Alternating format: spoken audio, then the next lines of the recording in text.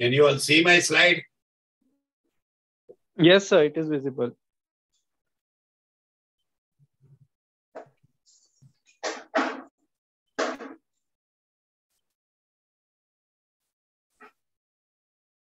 Okay. Friends, today we'll talk about these junctional fractures, upper 1/4 and lower 3/4 femur junction, and somewhere in that region. First is, this is not so much of a junctional, but these are the upper one.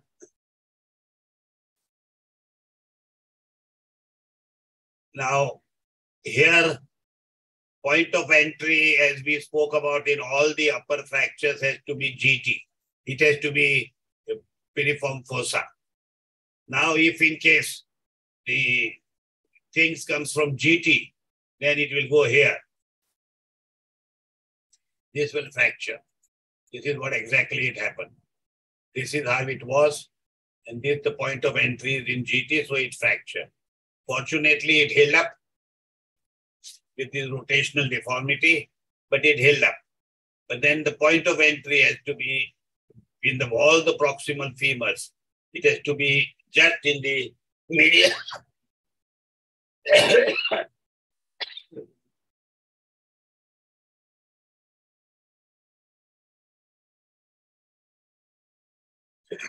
Just a minute.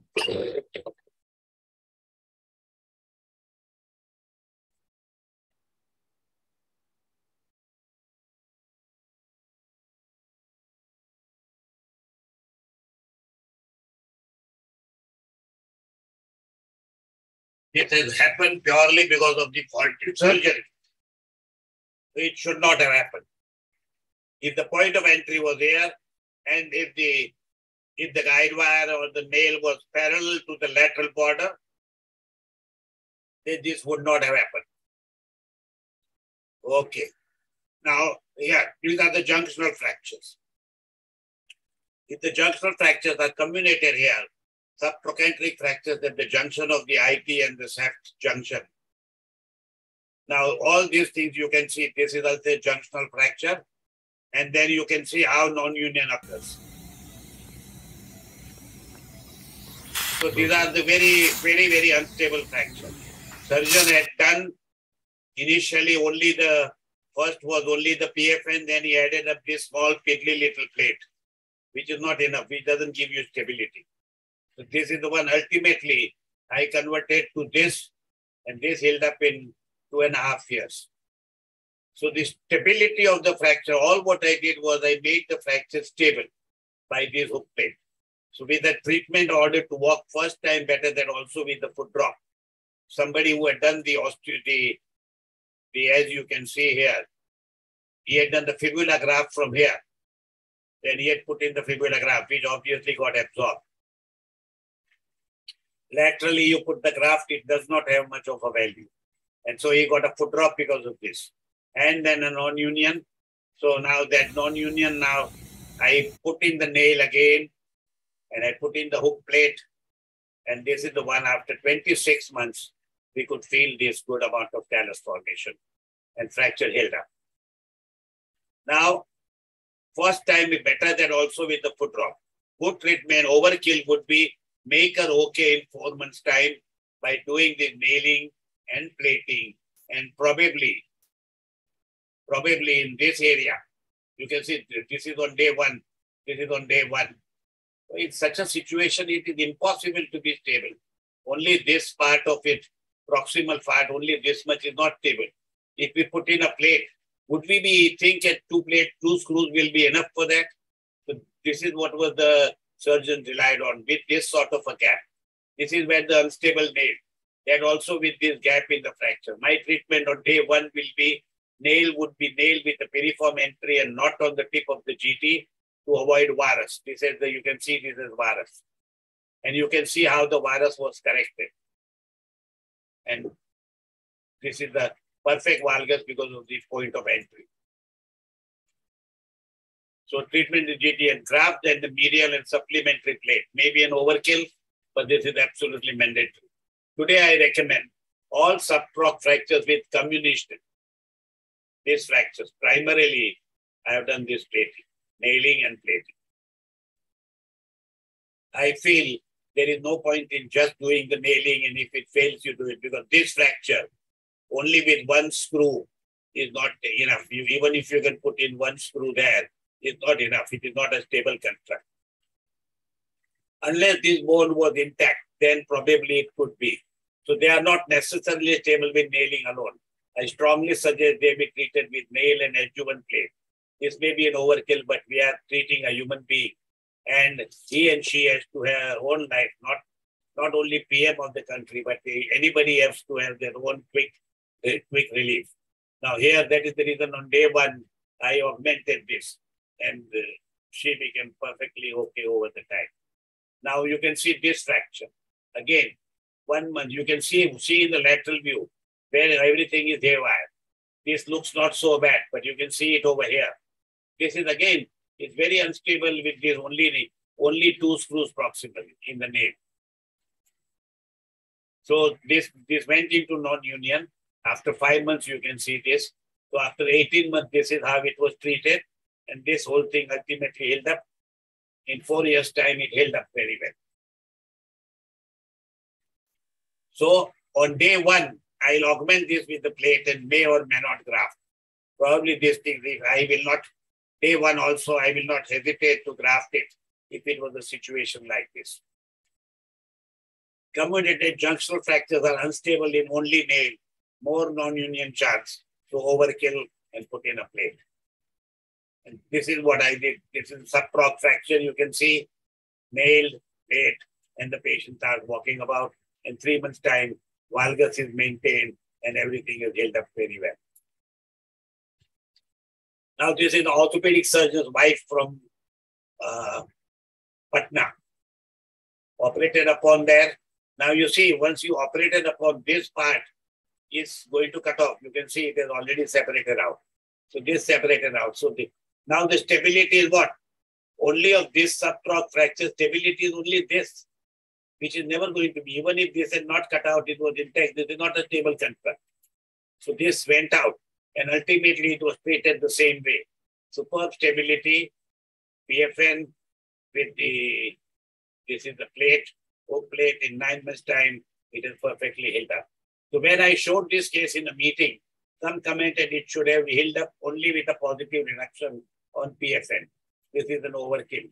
When doing second or third surgery, can you take any chances? Overkill is only for the half an hour of surgery. And the patient has no time constraint and also no money in their budget for the first surgery cure after they have chosen the economy package. Most of these patients have already exhausted the money in the first surgery, unless they are really super rich.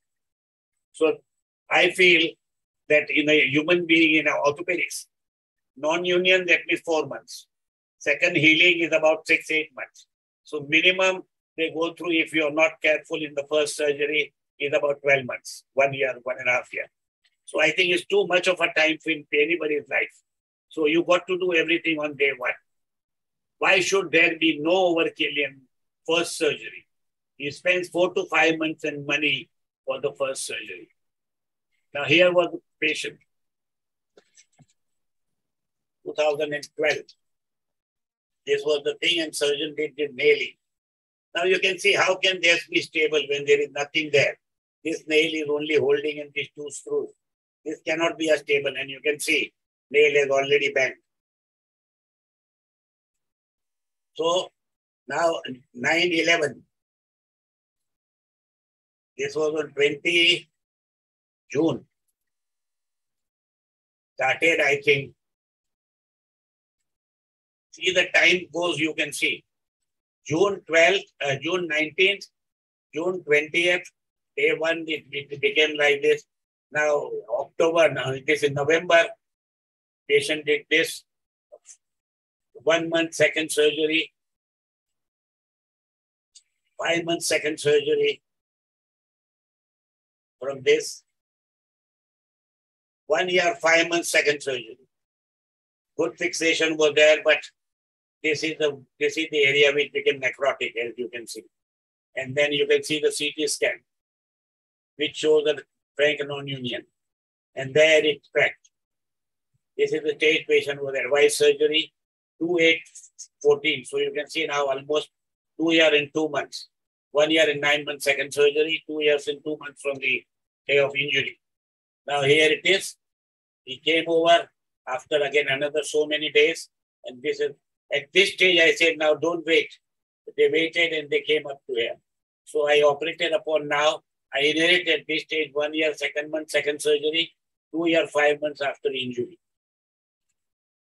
Now, this is how it was. All I did was the same thing. I did the nailing. This was already reconstructed. I removed the necrotic bone, which was already here.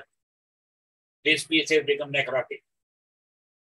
So I removed that, put in the cancellous bone graft after the medial incision. And 7 months' time, you can see heal up, good valgus, and everything is healed up very well. So you can see surgery, reduction of the fracture, loose dead bone removed, intermedullary nail, medial massive graft, and a lateral long plate. This was the dead piece which was there. So here, he walked 4 years after the injury.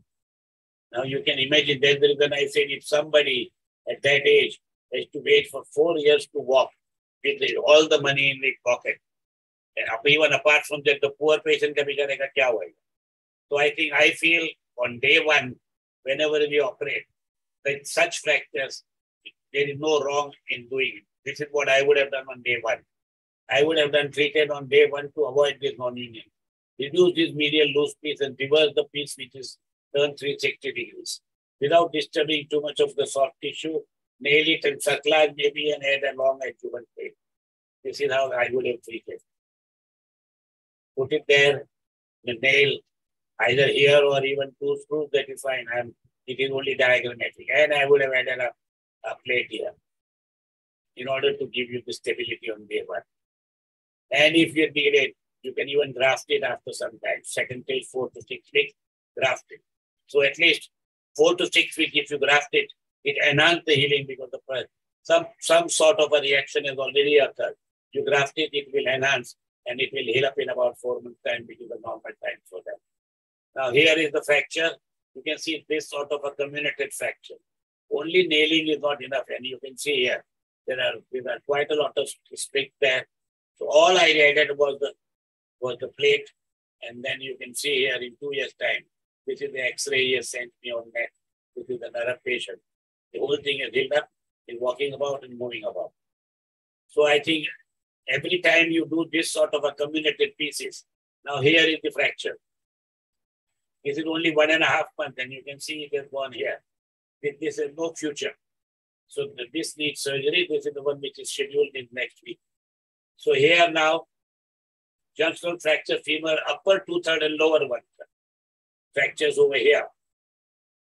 We have spoken about it, but I'll go again into this. This is 1.5 years, it has become like this. And then all what they come, this is the orthopedic surgeon's wife. She herself is a gynecologist. And you can see this is Dr. Kavita Kumar from Bhopal. Yeah. If you treat it properly, everything heals up. In this sort of a fracture, on day one, this is not the treatment. Walked after 24 months. Orthopedic surgeon's wife, so obviously treatment by the best person in the city. Now this is very notorious in a lower 1/3 fracture. Distally there is no hold, so it goes on swaying and you will go on losing this bone. This is what is a notorious picture. As you can see here, this was a young lady, day one operation. You can see that this is the screws. It was not healing up. So you can see here what has happened. CT scan, this is the nail, and you can see this expanding cavity. The nail is almost floating there. Nail has a decent hold here. Now the nail hold is becoming poorer, and there is almost in the distal fragment, there is no hold of the nail. You can see it here clearly.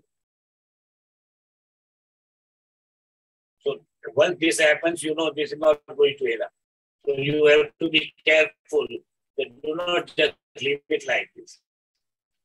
The option to me is do a distal femur nail. If you do a distal femur nail, then there is a good hold of this nail, and you can see the fracture heals up because this nail is a subquartal hold. So subquartal hold is first is a very good hold.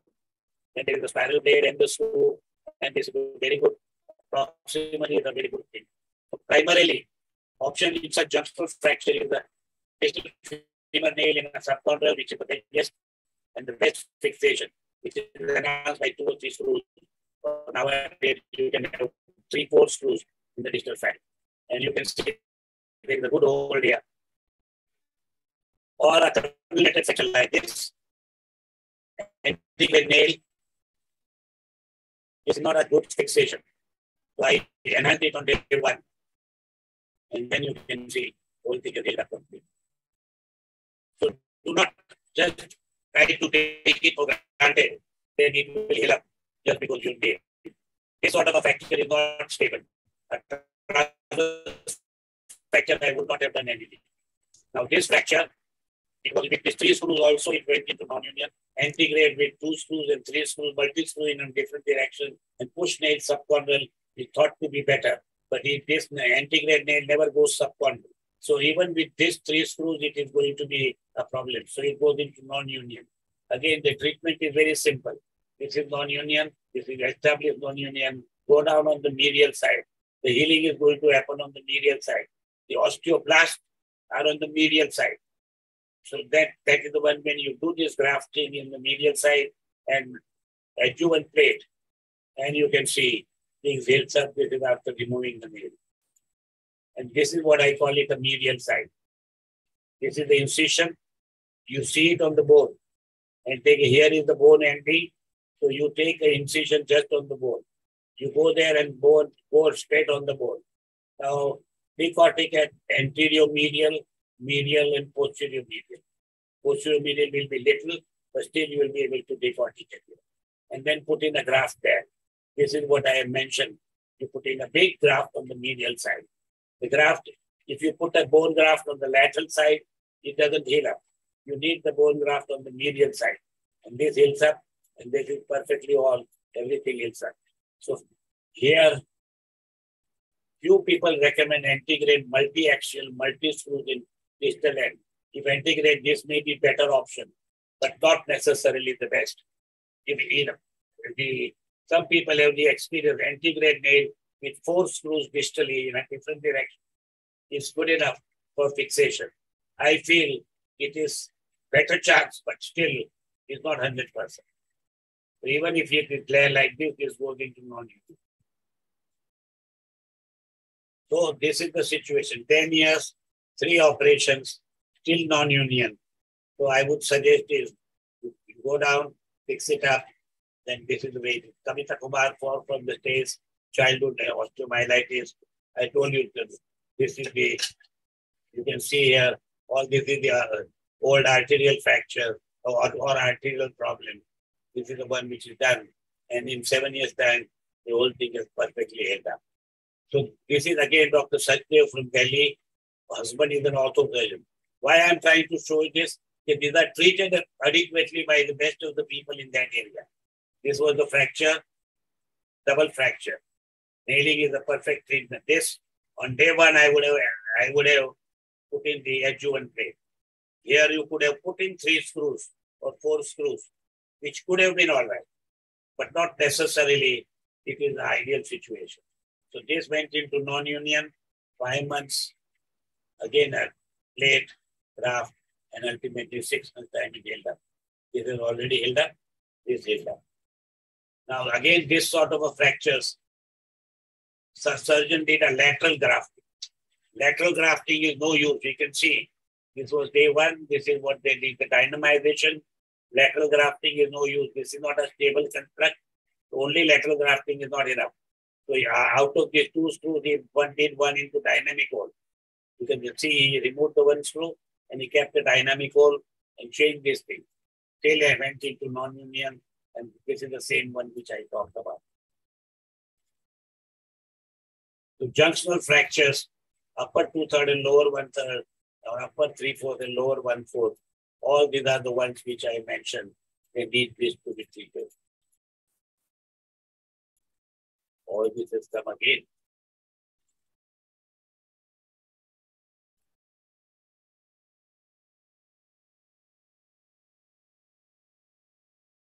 Now this is the nail. This is the nail. Distal femur nail with 4 screws distally. If the fracture is there, you can put 4 screws and this is perfectly all right. Sorry, I think this is a repetition.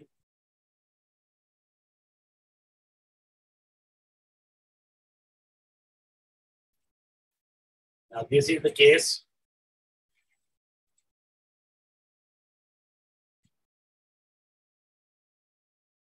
I have shown you this already.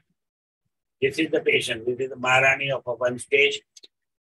Since the total knee was done by a joint replacement surgeon with this fracture, they went to a joint replacement who did the nailing from proximally. 2 screws. This is the poor culprit, as you know very well. Just a minute. Yes, Sachin, I am on the teaching schedule. Anything urgent? So this doesn't work. And this you can see it ended up into the bad non-union because these 2 screws here so near is not enough situation. So ultimately, long plate, medial graft, and these 3-4 screws and a medial graft. And this is the one which held up. This is on day 1.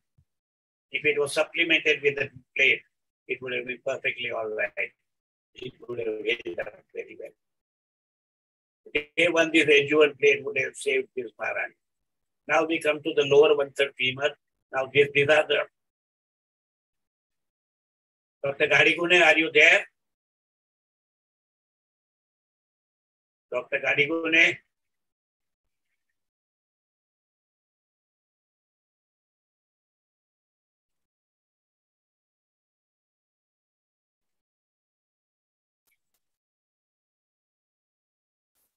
Can you all hear me or you can't hear me? Yes, we can hear you, sir. Yes, sir. Just that the audio you, was sir. not very good. But now it's okay. Dr. Gadigone, are you there? The net is not very strict. Asim, are you there? Yeah, I am there and I can see your screen and the presentation also, but the voice is little breaking because probably the net is not very good. It is the reason I'm seeing those circles. It's a bit of bother. So I would suggest you take over and you show your cases.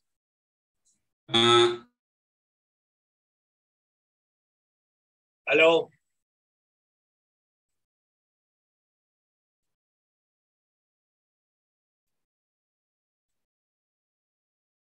Are you the there, same Asim? problem is here. Yes, sir. So can you take over? Yeah, I will just try. Your connection is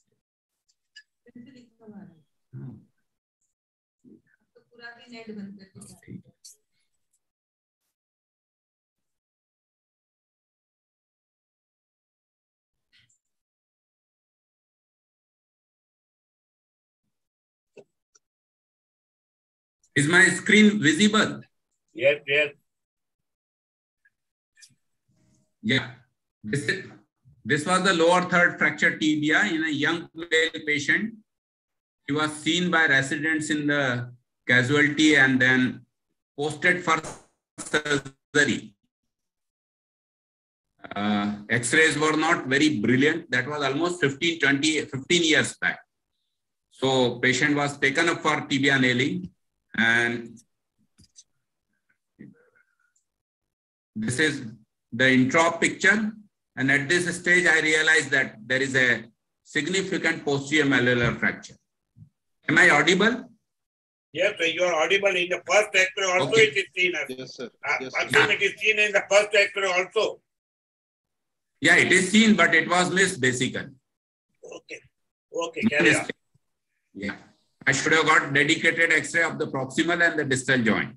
So the dictum not followed. That was the position with the nail there.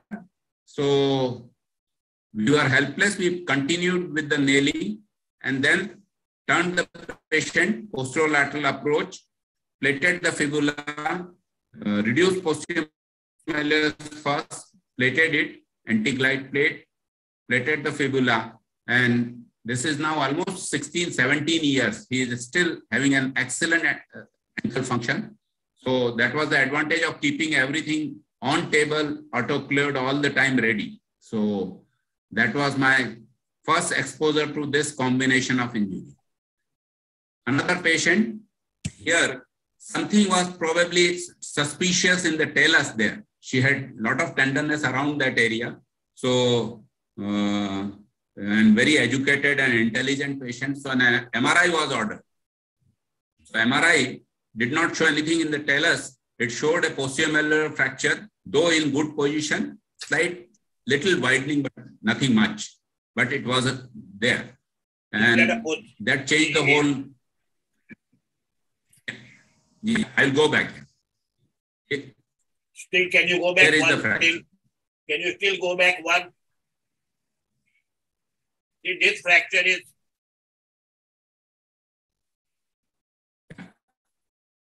Yes. No. New. Next. Yeah, this is the.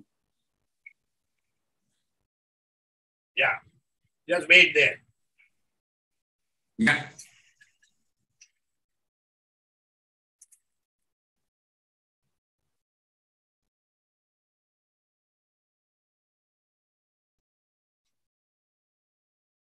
You wanted to draw something there? No, you carry on. Hello? You carry on. Yes, sir. So we nailed the tibia because the postiomalleus is, on this place. So we fixed the postiomalleus with leg screw there and plated the fibula because it's a very lower down fracture and it went on to heal uneventfully. Yes, I know the lady, she's doing great. So if you review the literature, Helfet published a series of 25 patients, spiral fracture of the distal third of tibia. X-rays, CT scan, and MRI was done for all these patients. Ankle injury could be detected in about 84% of these spiral third, distal third tibia fractures. X-rays could detect this combination of injury in only 20%. CT scan could detect in 56%, and MRI was able to detect in 64%. Another paper from Helfet, predictive radiographic markers for concomitant ipsilateral injuries and CT scan were taken in all the patients. 50% had associated ankle injury. 60% of the distal third fracture tibia had ankle injury. So if you go to the middle third and the proximal third, the association of ankle injury is less common. 90% of these fractures occurred in a spiral distal third fracture of the tibia. So if you got a spiral distal third fracture, you are more likely to have an associated ankle injury. Same is not true for a transverse fracture. Fibular fracture had no correlation. Out of these patients having ankle injury with tibia fracture, 50% had involvement of posterior malleolus, 10% had anterior tibiofibular telox fracture, 6% involved medial malleolus, and 30% had a combination injury. X-rays unfortunately missed 80% of these ipsilateral ankle injuries. If you look at the incidence of posterior malleolar fracture in spiral distal third tibia, a paper by Sirkin in 2018 GOT tells us 193 patients, X-rays and CT scan both done, spiral fracture distal tibia, 92% patients had posterior malleolar fracture. Non-spiral fracture, only 4% had ankle injury. That's important. 50% of these injuries were missed on X-rays initially. So at the slightest suspicion, you should order a thin slice, 2 mm slice ankle CT. So ipsilateral ankle injury is the rule with spiral fracture of distal third tibia rather than exception. Now, how to treat it? Displaced posterior malleolar fracture during intramedullary as happened in our case, and all all these 4 patients in which posterior malleolus fracture was there, they all required second surgery because initially it couldn't be fixed. So recognition is extremely important. Before you take the patient for nailing, is the need for open reduction. You must stress every ankle fracture of distal third of tibia after patient and do an anterior drawer also. Change post-op mobilization program and the weight bearing as and when required, because if there is an joint there, fracture line extending into the ankle, obviously the weight bearing is out for almost 6 to 8 weeks, whatever you do. Posterior malleolar fracture associated with a tibia fracture, more than 1,000 patients. Tornata published a large series in 2016. He recommended that articular reduction should be done first. If you do that and then go to the shaft, incidence of reduction is only 2%. If you nail the tibia first and then go to the joint, incidence of malunion is 44%. So the recommendation was reduce joint first and then nail. This is one of those rare incidences where I don't follow the book recommendation. At least 8 or 9 patients I can remember where there was an associated ankle with tibia distal third fracture, and every time I have chosen to nail the tibia first and then go to the joint. Another paper by Ramel, direct open reduction by posterior approach is far more stable than indirect reduction of posterior malleolus and anteroposterior fixation. We are all familiar with that. AP screw versus posterior lateral plate for posterior malleolar fixation in trimalleolar fracture. As you can see there, the functional results and the range of motion and everything, every outcome is far superior if you open reduce the posterior malleolus. Is far superior with a posterior lateral plate than AP screw alone. That's all.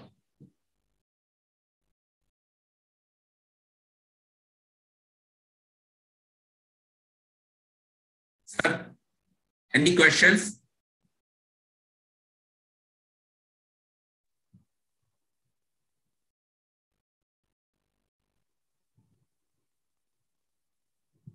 Sir, I want to ask, sir.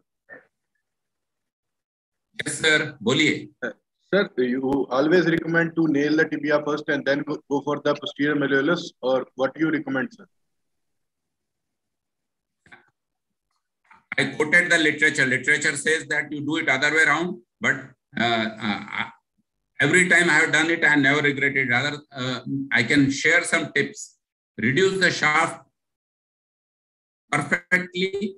Don't compromise. Somebody has posted in the group some distal third comminuted tibia. So I think that's not a very meticulous surgery. That spiral lying on the medial side should be clamped and you hold it with the multiple 2 or 3 percutaneous clamps, reduce all through the surgery.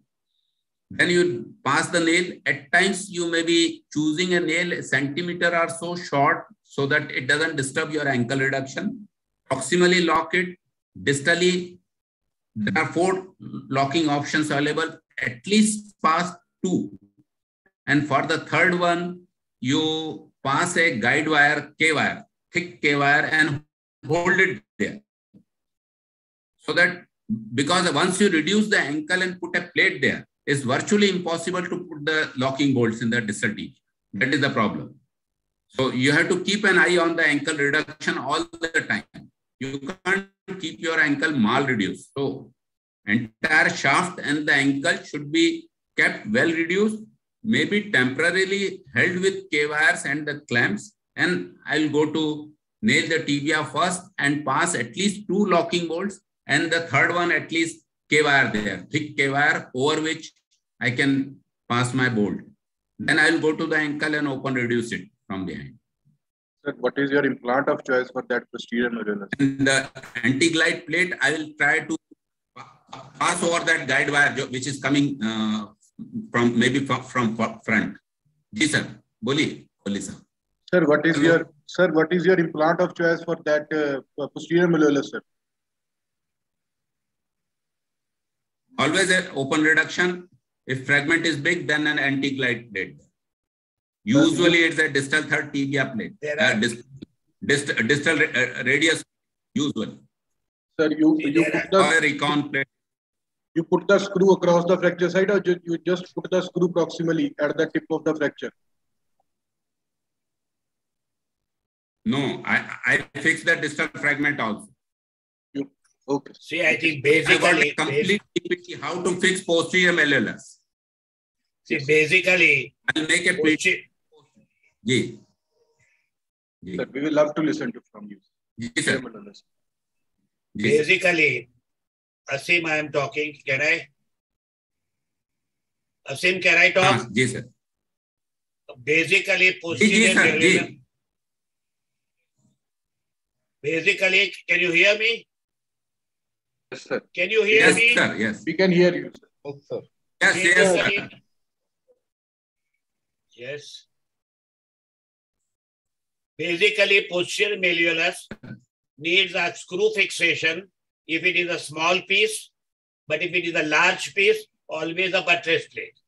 Now the question was, it is a large piece, only the buttress plate, or you put a screw also through the lower fragment. Buttress plate is the one which does the job, but if it is a large piece, only buttress plate is not reliable. So you put in the screws from the distal fragment also, and if possible, you can put in a leg screw there through the plate or outside the plate, whichever is convenient. But the screws, you will have to put it in the distal fragment. Because you are choosing a buttress plate only into the larger fragment if there is a posterior malleolus.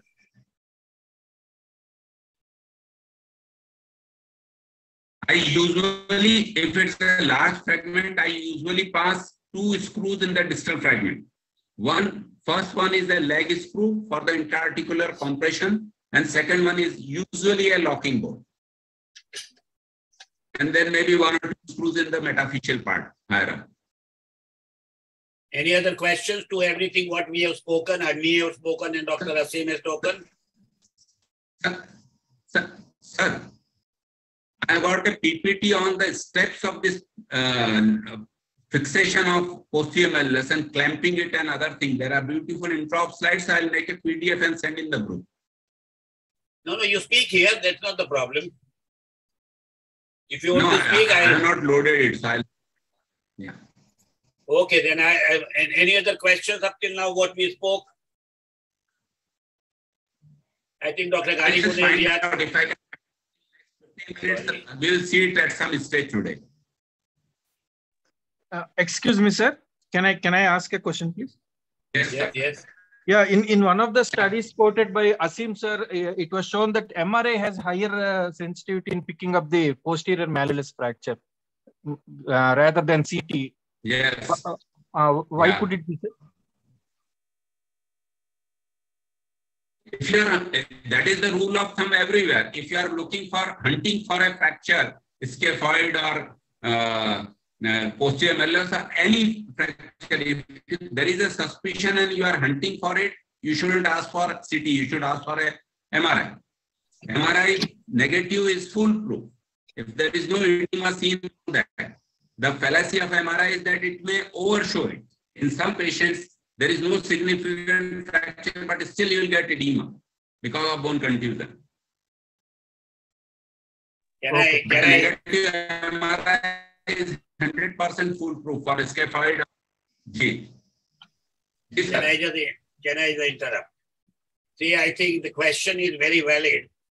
Yeah. Majority of us, for a posterior malleolus, we ask for a CT scan where we'll be able to judge where is the fracture into medially, laterally into the sagittal section.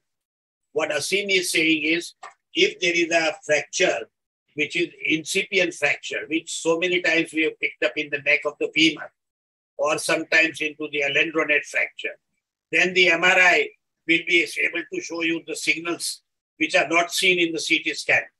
But if it is a fracture which is obvious, CT will show, to the common eye, CT will show much better.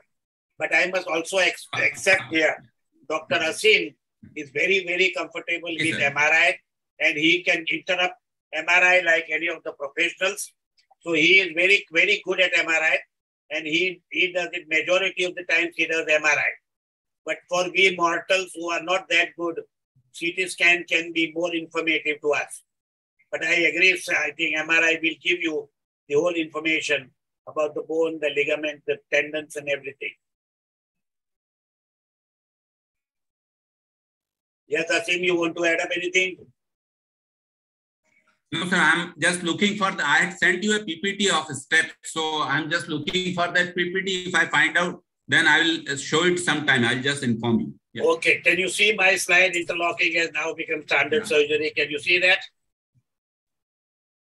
Can you see that? Yes, sir. Yes, Yes, sir. sir. We can, Yes, sir. your screen is seen. Okay. See, interlocking now has become a standard surgery. Still, many complications are there in decision-making of the nailing. As we spoke about the proximal femur and the distal femur. Everyone knows how to nail and how to do the proximal and distal locking. So there is nothing new in it. I'll tell you, when we started interlocking, main focus was on interlocking the holes, just trying to put the screws inside, how to do it. But now that is not the issue at all. Now the whole game is, the execution of the nailing is not the game. The whole game is in making that decision of locking the nail. How many screws, where, and if nail or plate or whatever needs to be done. So it is the decision making which is the main thing which is there to tell. I'm presuming that a good reduction is mandatory before nailing. There is no two points about it. And if no good reduction, nailing is a failure. Even if fracture heals due to malunion, but still it's not a good treatment. Now, upper end of the tibia, there are new thoughts on nailing of the proximal tibia. Lateral entry point, proximal most entry point, semi-extended position of nailing, posterior most entry point. You can even, people have gone intra joint and go just behind, just in front of the ACL insertion, so that you will be into the main line, you will be able to go there. Polar screws. And now everything has been superseded by suprapatellar entry of the nail.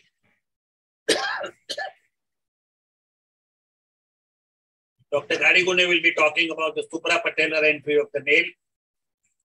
So for proximal tibia, suprapatellar entry of the nail has given us a very good reduction site. Now here is the polar screw which you do it. This is help redirection, which all of you know. We won't go into detail. Now you see, these are some of the experts. Friends, I requested some examples and I presented them and later analyzed. This proximal tibia, this is not a suprapatellar entry, this is a proximal entry. And you can see the entry and the thing is held up, fracture is held up. You can see this one.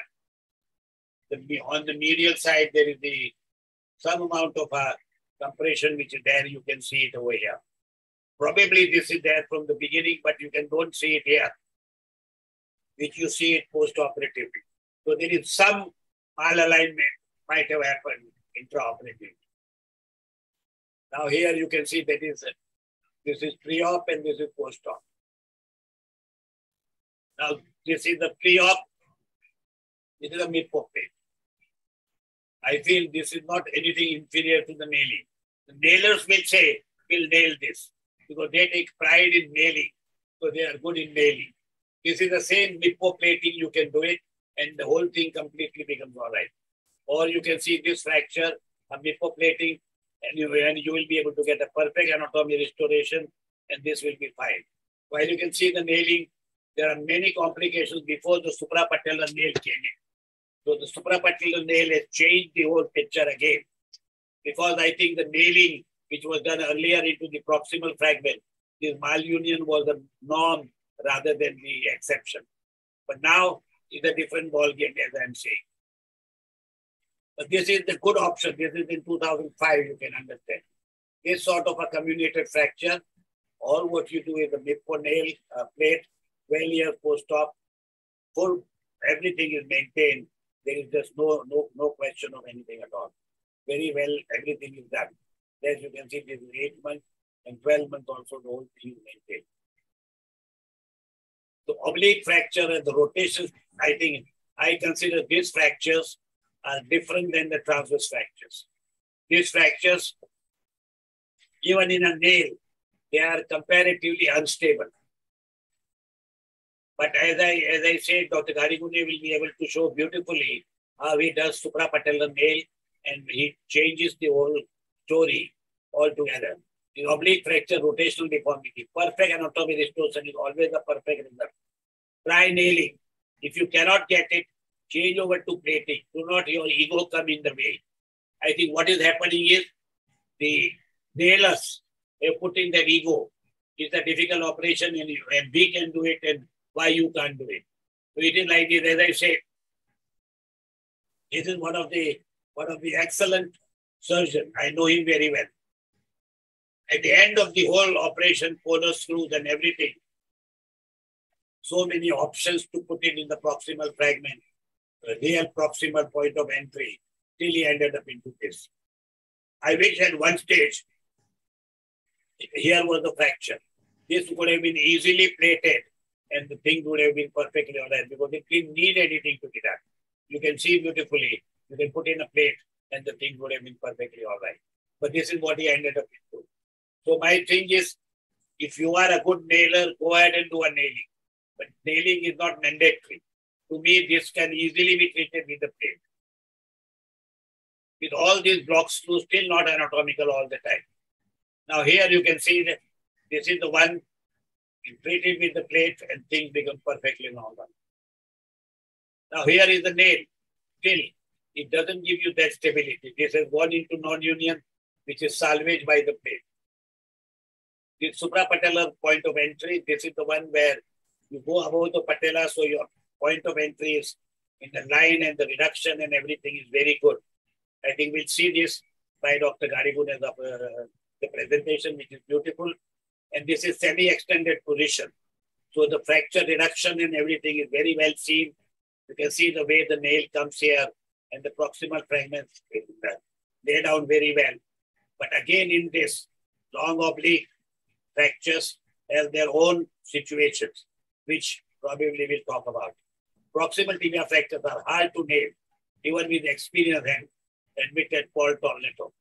Paul Tornetto is today considered to be the main important surgeon in the world. If you get the perfect portal and the proper trajectory, nailing extension and a use of a blocking screw, then only nailing is okay. This is the another thing by extra-articular proximal tibia fractures treatment with intramedullary nail versus plate fixation. Trauma direction and this. Now this is the one, there was no difference in the rates of non-union of either treatment. Treated by intramedullary nailing experienced more malunions or compartment syndrome than those treated with plating. Implant failure occurred only in patients treated by intramedullary nailing. However, definitive conclusion cannot be drawn from this collection of case series.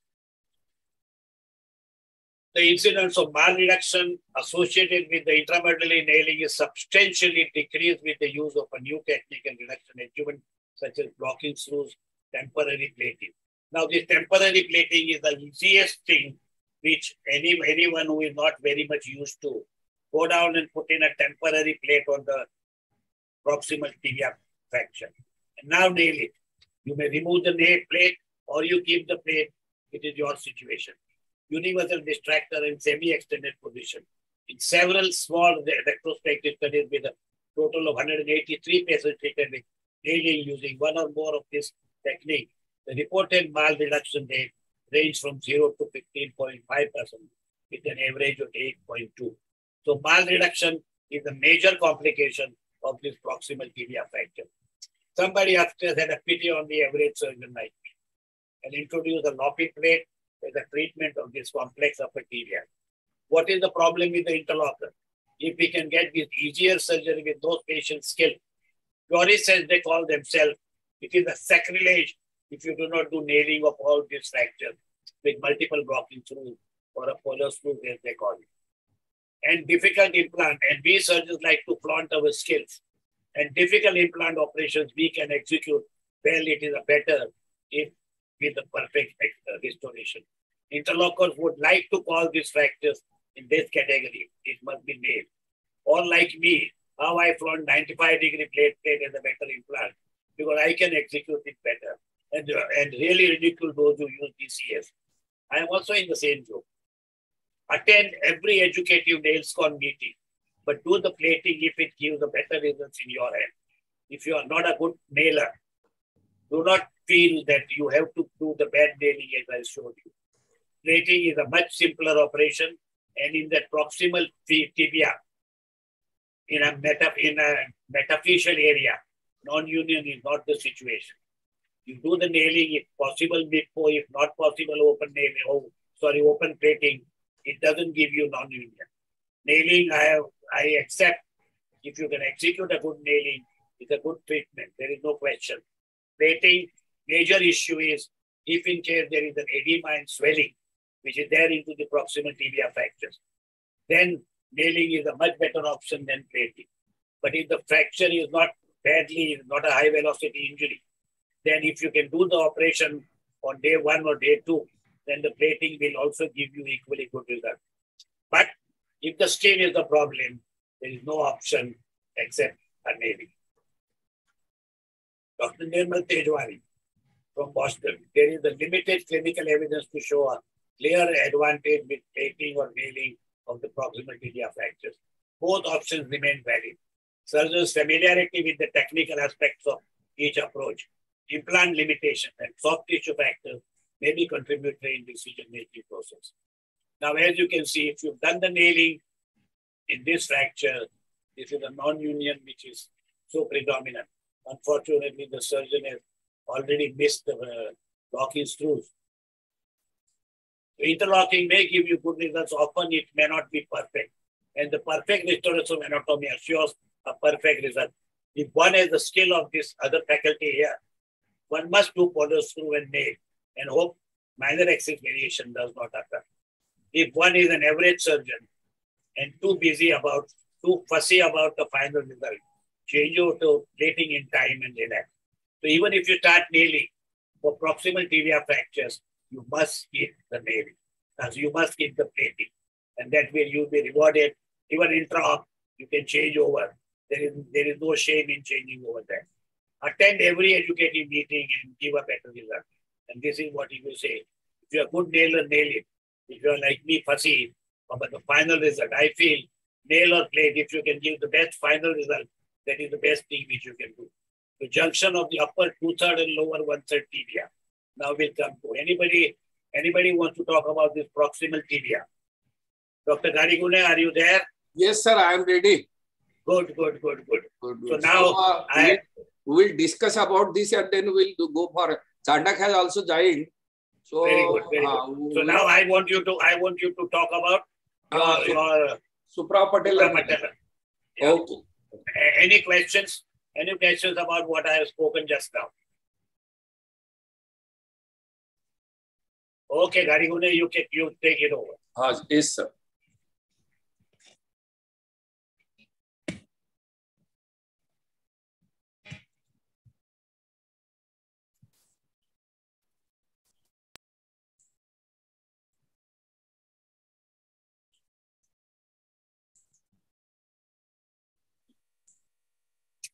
Chandok, what do you have? You have anything to present? Or cases? I can't hear you. You are muted. I have one or two cases. Yeah, certainly. Most certainly. Yeah. So after Garigune, Yes. you please present.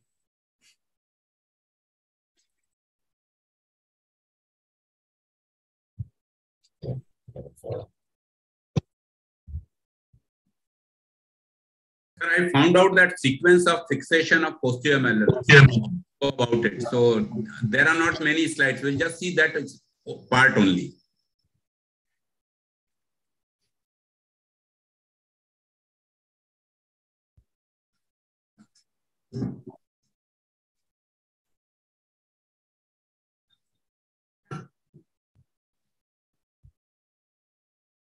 So am I visible, sir? Yes, you are. So good evening, sir. Respected Tanna sir, Sardak ji, Asim Negi, and all participants. I am going to tell you a new story about a suprapatellar nailing of tibial fracture. There is nothing new. It is already in the circulation in Western world also, but in India, it is now 2-3 years. Well, they have started doing this suprapatellar nailing. So tibial fracture, as Tanna sir said, mostly high energy trauma, bumper strike, motor vehicular accidents, sports injury, high incidence of neurovascular and open injury, and low threshold for compartmental syndrome. So most accepted method in a proximal tibia, and still it is supposed to be a gold standard, is the plate. Maybe a compression plate, bridge plate, locking plate, or anything of its kind, depending on the configuration of the fracture. And you can see here varus malunion, non-union, and you can see if the proper precaution of the soft tissue is not taken care, we may get a exposed plate. So this is not the fault of the plate, but it is the fault of a surgeon who is taking the decision. And you must know in the proximal tibia, there is an internal degluing of the soft tissues which is not revealed visually.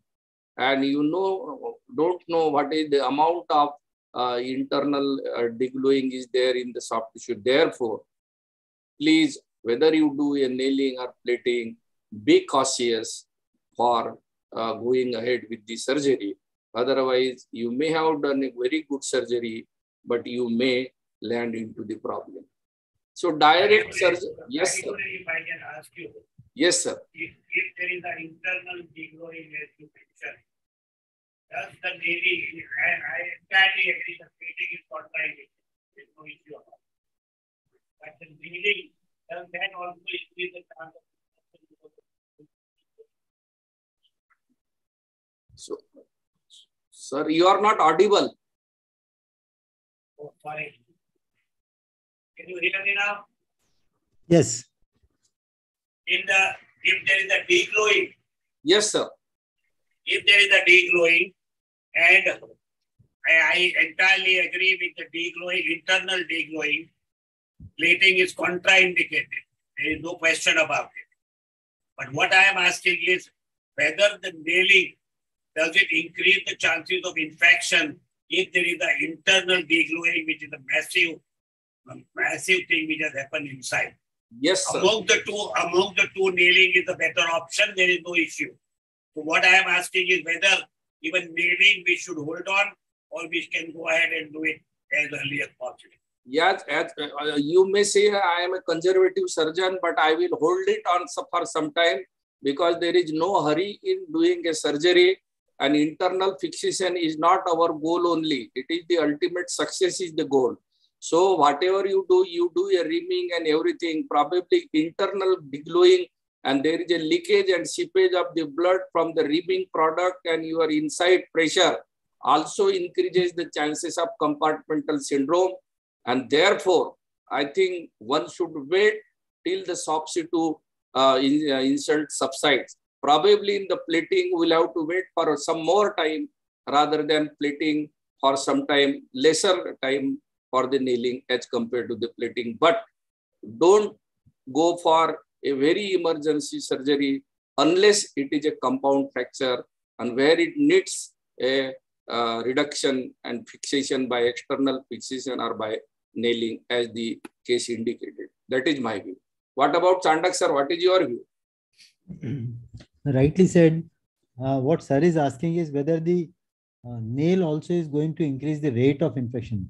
I think the rate of infection would be higher in both the series, almost. No, plating I think is out of question, except wait for a long time. Is out of question. I am talking about the nailing only. So as very rightly Gariguna mentioned, even nail also you delay till the time the some healing as a third of that, and then only go and do a nailing. Otherwise, even nailing can get infected. Yeah. So it would require soft tissue optimization first. By whatever Absolutely, means. absolutely. Yeah, whatever means. Absolutely. Yes, yes. And I will go a stage further. If there is an internal degrowing, what you are describing, probably even later stage also, plating is going to be far more hazardous than the nailing. Yes. So, direct surgery into the region would further damage the precarious blood supply. Complications and prognosis are directly related to the degree of soft tissue injury, whether you do a plating or nailing. And therefore, if at all, if it is possible for you and if you are able to reduce the fracture, bypass the precarious zone by a nail. So don't give an external incision, and probably you can do a fixation of the fracture by a nail. So this is the philosophy behind it. So what are the challenges of nailing in a proximal and segmental and distal tibial fracture? It is a mild medullary space, small unstable fragments. Just passing a nail does not reduce the fracture and is in the diaphysis. And intra-articular extensions are very common in such a type of injuries. Catastrophes of improper technique, as Dr. Tanna sir has already suggested, you get all varieties of deformities, valgus, varus, procurvatum. You can get a shortening and so many other complications. Only the nail is inside, fixation inside, but functionally the patients, they are very, very poor. And if at all this fracture unites, it unites in a malposition, which is very disastrous to the patient for throughout disability. So a technical error, if you pass a very low entry point in a proximal tibia, you will find that there is a nail force posteriorly because of the high Herzog bed, and then you will get a procurvatum deformity. If you pass a nail through a normal entry point of medial to the medial tibial spine, as you do in a infrapatellar approach, two medial entry point will produce a valgus deformity because of the translation of the proximal fragment towards the medial side and taking the nail path of the least resistance on the lateral side. So nail force laterally. So these are the common things which happens. Already it is described by Tanna sir that if you don't do a proper nailing, these things are routinely observed. Classical infrapatellar nailing with knee flexed to 90 degrees leads to predictable deformities. That is apex anterior because of the quadriceps force, posterior translation of a distal fragment because of the gravity, and valgus alignment of the fracture because of the wrong entry point. These are the classical things which you see after infrapatellar nailing in a proximal tibial fracture, and the mal union rate is described in literature up to 38 to 43%. And one of the author has written that whether the proximal tibial nailing should be an absolute for the treatment of the proximal tibia by infrapatellar approach. So nailing in a metaphyseal fracture, then therefore to summarize the issues are deforming forces of muscles, entry point issues, and placement of the nail. These are the three issues they are most concerned to the orthopedic surgeons while performing a perfect surgery in a metaphyseal fracture of any, whether you do a proximal, distal tibia, proximal femur or a distal femur also. So one must know the deforming forces, what is the entry perfect point, and what is the placement of the nail in a proximal and distal segment. So differences between the proximal and distal tibia fracture, quadriceps is the deforming force and fibula is the deforming force if it is fractured below 7 to 8 centimeter from the tibial plafond. It's because this ankle joint, it's because at around 6 to 7 centimeter, the interosseous membrane ends, and there is no stability to the distal fibula except this syndesmosis. And if that is also ruptured, then it's become a floating fragment. So differences between the proximal and distal tibia, to get a good result, entry point is crucial in proximal tibia. To avoid the deformity in a proximal tibia, and a centro-center position of the nail is important in a distal tibia. These are the two things are very, very important. It is because if you translate your entry point, say 2 to 3 millimeter or 4 millimeter also, it is going to produce a valgus or varus deformity. It is mostly a valgus deformity and a procurvatum. Whereas in a distal tibia, a slightest centralization is defected. The entry, this placement of the nail, it will produce a valgus or varus deformity, and mostly it is a valgus deformity in the distal tibia. So this is most important. Entry point in a proximal tibia and a placement of a nail in a distal tibia. With this view all, then if you want to show to be accurate with the entry point, with the placement of the nail, with the reduction possibilities, maintenance of reduction and imaging is very, very difficult. Whatever you use, I have tried all methods and I have all attachment with the fracture table, that all plastic and everything. But we have to manipulate the fracture. We have to change the position to see in the image. And during that period, the fracture get displaced. So therefore, it is a routine thing that the nailing in hyperflexion, imaging is very difficult, and we have to change the position of the C-arm number of times, and as well as the position of the limb. Ultimate result, malalignment, instability, and failure. So for the namesake, we have done the nailing and fixed the fracture, but ultimately you are not going to suffer, but that the patient is going to suffer because of your malposition, malreduction, and placement of the nail in a very fussy position. To overcome the deformity of the proximal and distal tibial fracture, then what is the solution? Solution is only two methods. The Tornadot's method of open orthotomy and a high entry point, and that is in a semi-extended position. That is one. Our second position is a suprapatellar nailing in a semi-extended position by closed method. And with the adjuvant, clamps, polar screws to reduce and stabilize the fracture. And you can also reduce the fracture by external fixators. You can also use a small plate on the medial side mostly to reduce the fracture and to keep the position. So what is the concern? The retropatellar, suprapatellar, transquadricep fracture. This is the retro-suprapatellar transquadricep approach. And there is always a concern to the injury to the trochlea, which is described in the literature, and it is in everybody's mind. And that was an issue there. It was because of the with the modern development of metallurgy, that probably and metal and technology, that issue is now resolved. And previous reported incidence of cartilage damage was near about 16% in cases.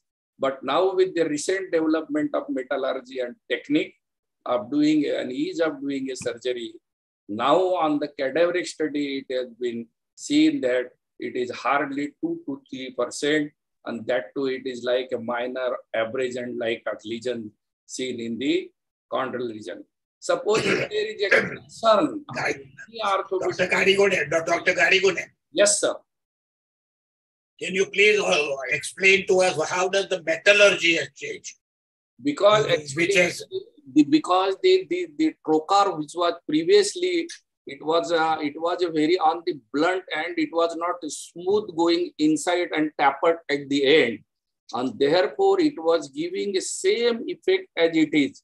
So therefore, what happens, there was abrasions at the trochanteric area. But with the smooth entry and the tapering at the lower end, at the distal end, and because of there is a smooth passage of that trocar, and therefore the entry of that is smooth, and therefore the trochlear concern is not there. Second, now there is a modification in the technique that we first previously it was ballatability was not very much given importance. Now the ballatability has given very much importance because we have to see the ballatability of the patella and whether there is a free patellar floating after putting the fluid inside, and then a suprapatellar nailing should be done. And the passage of your that sleeve should go very, very smoothly. If at all, if you get a resistance and you are not able to pass that, better to change the position, or you have to open it, or remove the adhesions, free the adhesions, and then clear the passage, and then put the nail. So there are now the newer techniques has come, and therefore the trochlear injury incidence has become less, and people are also become more and more wiser.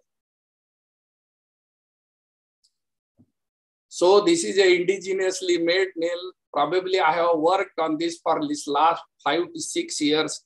I first developed a very small proximal tibial nail, and then I converted into long proximal tibial nail. This is a suprapatellar nail. Aim of presentation to describe a simple method of suprapatellar nailing. It's a very cost-effective and a very simplified method. What are the indications?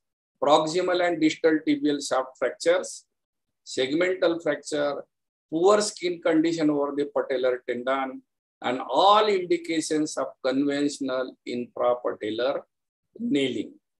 So this is the instrumentation.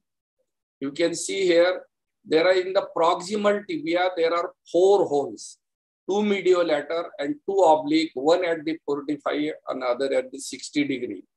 So these are the 4, and distally there are 3 locking screws. There are 2 mediolateral and 1 antero-posterior. So it is mostly for the distal tibial fractures.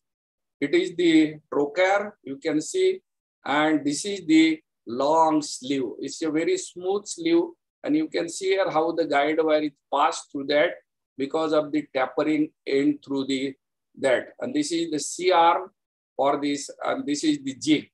Only there is a difference between the infrapatellar nailing jig and suprapatellar nailing jig is it is a longer jig because it has to go underneath the patella at the suprapatellar level, at least 1 or 2 centimeters above that. And this is how the nail is assembled. And this proximally, it is a locking through the jig. And you can see here, this is the assembly. It's a very simple assembly. And after this, but only one thing is required. That is one flexible long reamers are required. That is the most important thing because normally and this is the semi-extended position. The multi-knock nail to be used in the suprapatellar nailing, bolster under the knee to maintain the 15 to 20 degrees so that if you pass a nail, it will go straight way here like this. So, and this is the, you can see this is the surface marking. It is also the most important. You must ascertain where are the bony landmarks. You can see this is the suprapatellar area. Then this is the patellar marking, infrapatellar area. Then we have to mark the fracture site. And this is the neck of the fibula is also very important. I will tell you why this is also important. And you must ascertain the reduction before making the entry point for the nail or start the surgery. So this is the surface marking. You may do it under tourniquet or it is not necessary. I do it under tourniquet, but tourniquet It avoids the bleeding into the knee joint. And this is the most important step which I do it. Therefore, I said that the marking of the fibular head is very important. A Steinmann pin introduction, and that is above the fracture near the neck, anterior 2/3 and posterior 1/3. Junction of the anterior 2/3 and posterior 1/3. And this is, you can say, upper till. It helps in the manipulation of the fracture. You can do a medial rotation, lateral rotation. You can align the fracture with the distal fragment. And it also helps in directing the trajectory. Now, this is the inflation of the knee joint with near about, I do a 30 ml saline. And I must test before doing a surgery whether the patella is moving over the knee joint or not. That is most important. So you must see the ballatability. This is how it is. And it is mobile. And if it is not mobile, give an incision, put a finger inside, break all the adhesions, and then you pass the now this is the incision, 2 centimeter vertical incision through the cordyceps, 1 centimeter proximal to the upper pole of the patella. Because 1 centimeter proximal to the upper patella, it aligns with the upper part of the tibia. And then after this, it should be possible to run a finger easily underneath the patella and into the knee joint. That is the most important. So again, you can see here how I do it. I give a small incision, and then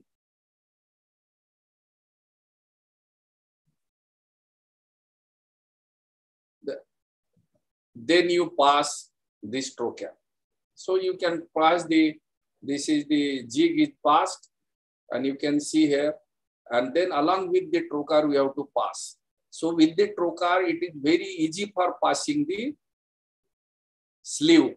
And you can also mark exactly where the entry point. Entry point is medial to the lateral tibial spine and upper part of the proximal tibia, non-articular. Anteroposterior pin for direction.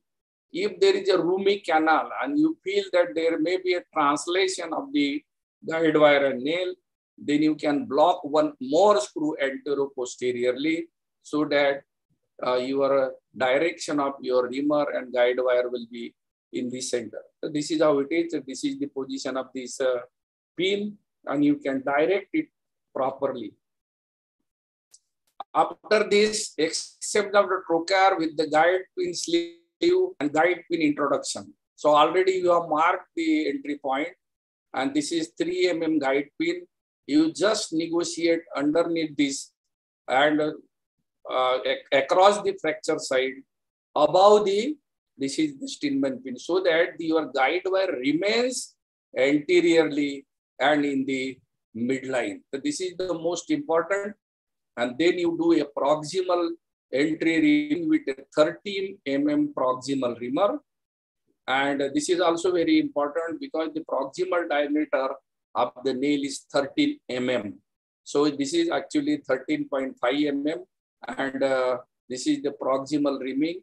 Near about 6 centimeter reaming is done, and there is a stopper. So it cannot go beyond that. And after this, we have to exchange the this is trocar and exchange with the long guide wire. And the guide wire, this is the exchange of a guide wire, and the guide wire will go till end into the metaphyseal area, and it should go to the upper part of the ankle joint. So this is how you have to clamp the fracture. Most important is the loss of reduction should not be there during the passing. And you can see here, this is the Steinmann pin. This is the passage of a guide wire. And then you have to do a proximal lock reaming with a rigid reamer. Why rigid reamer proximal till the fracture line goes? Because it should not form a false passage. That is most important. So that if you do a proximal reaming with your hand reamer, and then rest of the reaming is done by a serial reaming of the canal, with a flexible reamer, and they are very long reamer. So you can see here how the fracture is there. You have to keep your hand to stabilize the fragment, and then how it is introduction of the nail and the introduction of the nail lastly. And then you can see here how it has gone. And lastly, you may have to give some blows so that the placement of the nail is exactly at the upper part of the tibia.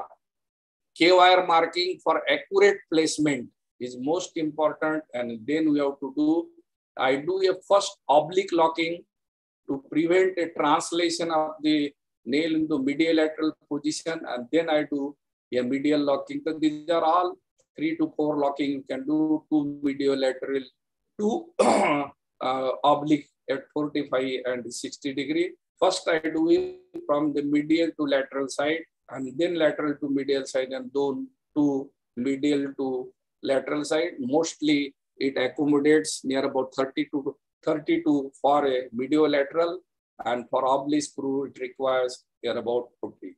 So this is about the distal locking, and then we have to do a give a compression and do a distal locking. So this is how it is. A distal locking is done. Insert 2 to 3 screw for the distal fracture if possible, and then removal of the jig. And then this is after removing the jig. If you require placement of the polar screw, you can replace with the another screw, and mostly it is in a osteoporotic bone. So it does require sometimes. So you have a 4 screw, and this is 5 screw in a osteoporotic bone. Remove the jig, and the most important step here is wash the joint with the saline, so that all debris, whatever it is collected inside the joint, that must be washed. This is the most important step. We have to do it. And then this is a minimal invasive surgery mostly. And you can get away with all soft tissues also. And you can see here how beautifully this surgery is done. So before the end of the operation, it is important to flush the knee joint carefully of a blood and debris. Minimal invasive surgery. There are 2-3 incision. C-arm position easy to execute during proximal and distal locking without changing the position of the fracture. So this is the very important. You can change anyway the C-arm, but not the reduction maneuver. So high proximal tibial fractures, suprapatellar nailing, low tibial fractures. This is a diphageal fracture. This is 3 years follow-up radiological union.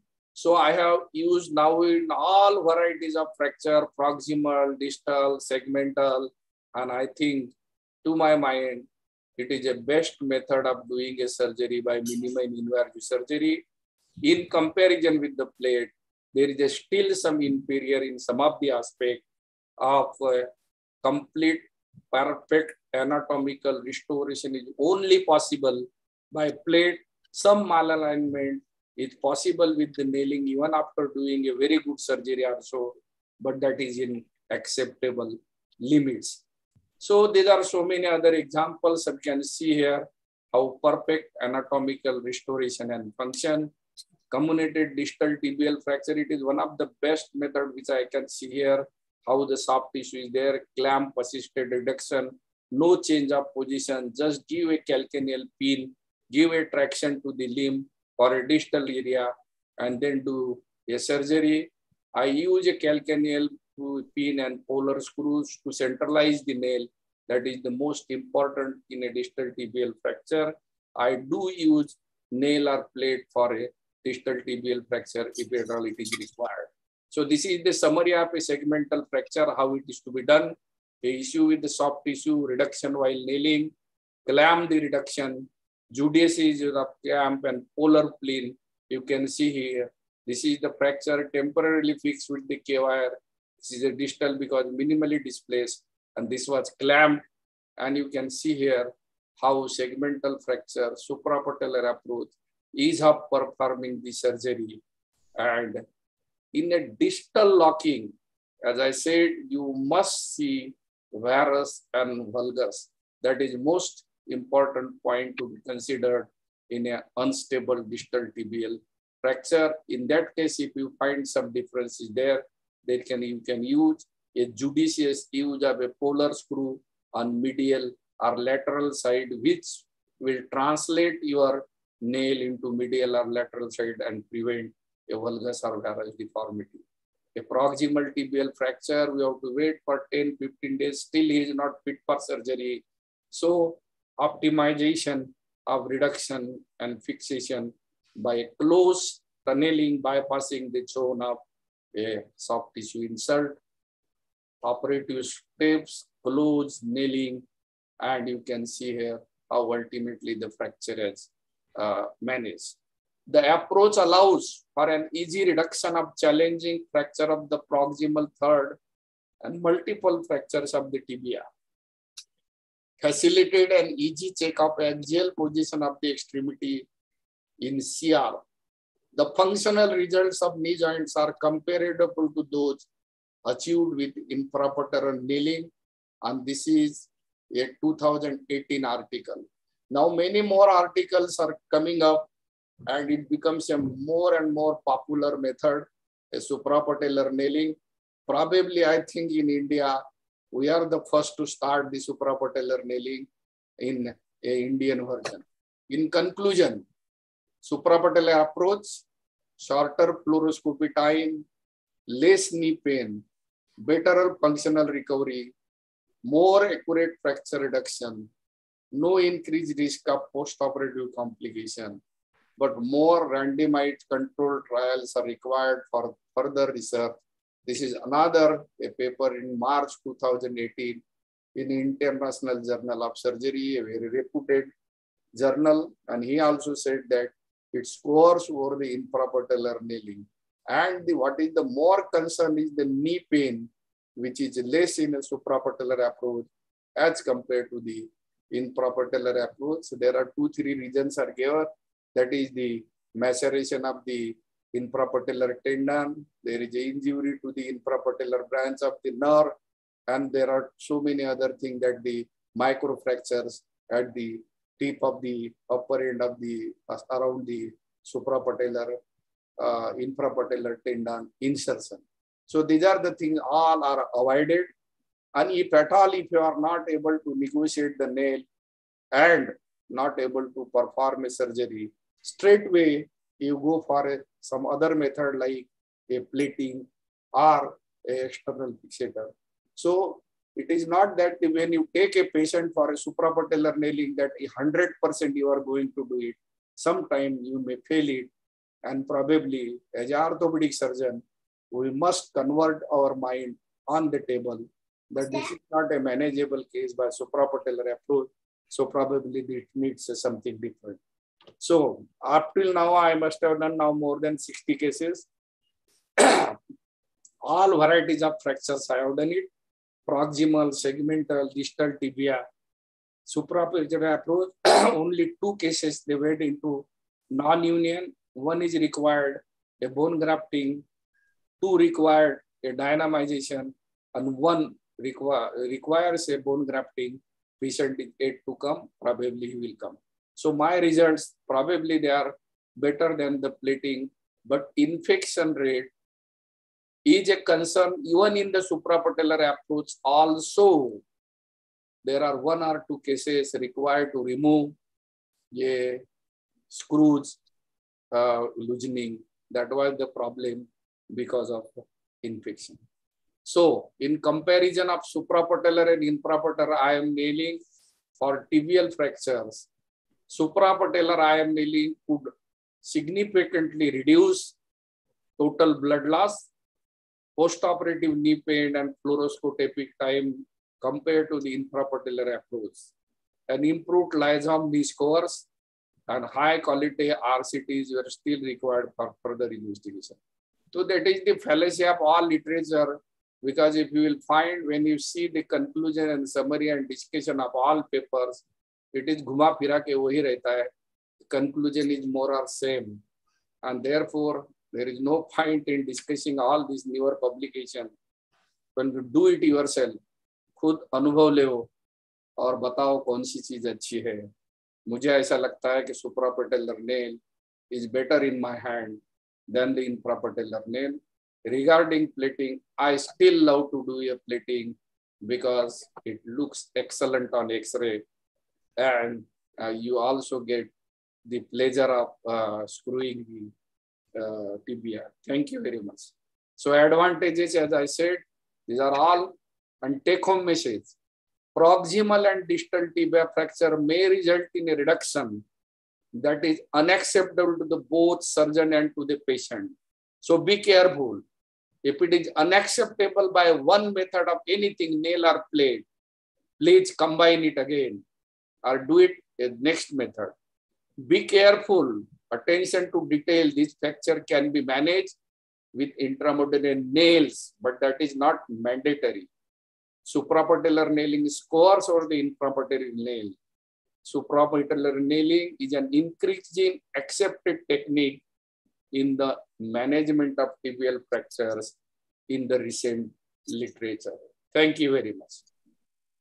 Dadikone, if I can ask you the question. Yes, sir. Proximal tibia, no dispute. Proximal tibia, suprapatellar nail is the best available. But now you are talking about it for a midshaft tibia and the distal tibia. Also, you feel the suprapatellar nail is superior to the infrapatellar nail? Only confine yourself to midshaft tibia and lower third tibia. Midshaft, the infrapatellar approach is still a gold standard. There is no doubt about it. For infrapatellar approach for a distal tibia, there is still concern. And to tell you very frankly, sir, the suprapatellar nailing was first described not for proximal tibia, but first literature, if you find, it is for the distal tibia. So when I went into the literature and found that why not to do and perform a surgery in a distal tibia, and I found myself as a practical man that it helps me in many front in executing the surgery. But if you ask as a literature wise and the majority consensus, infrapatellar nailing still scores in the mid-diaphyseal fracture. But I am very much now convinced myself, and I will take time to convince you other people also, that suprapatellar nailing can work in all types of fracture if it is done it very correctly. No, I think, I think your wording are guarded. My question is suprapatellar nailing in a midshaft tibia and the lower third tibia better than infrapatellar nailing? Because you are used to suprapatellar. Yes, but literature doesn't support. I'm asking you. You are used to suprapatellar. Yes, sir. You go on doing suprapatellar all the time. Yes, sir. But for the other people, whether for the midshaft and lower third, also suprapatellar is better than the infrapatellar? It is my experience, but literature doesn't support that. Can I ask the other faculty? Sangeet? Sir, apart from, like he has made it very clear that it is the ease and the position for distal locking is better in the suprapatellar. That is the only advantage.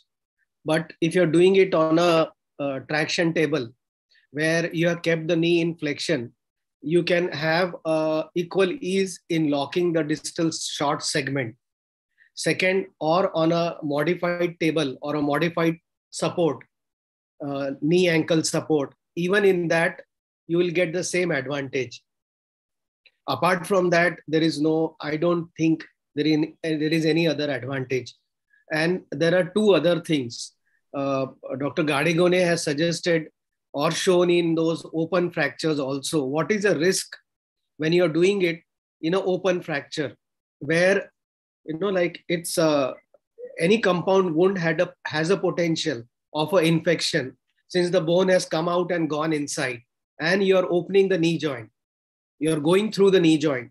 So the risk of that compound wound contaminating the knee is very high. I don't do it in a compound fracture, sir. You have shown a case, sir. That is a soft tissue compromise and a blisters. It's a closed compartment, not an open injury like this. And I don't. So we take your word. Wait, you are not very keen to do it in a compound fracture. Exactly. Very good, very good. Yes, Dr. Chandok, what is your view on mid shaft and lower one third? So, Gadegone sir, I have been observing your results very closely since last so many years. And I saw all of your results of infrapatellar nailing to be same as suprapatellar nailing. So why have you actually shifted? Is it a number? Is it number he wants? So basically, your results were excellent even with the infrapatellar approach. This is a political answer.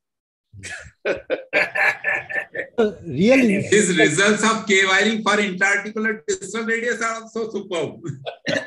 No, anyway, nobody else can copy that.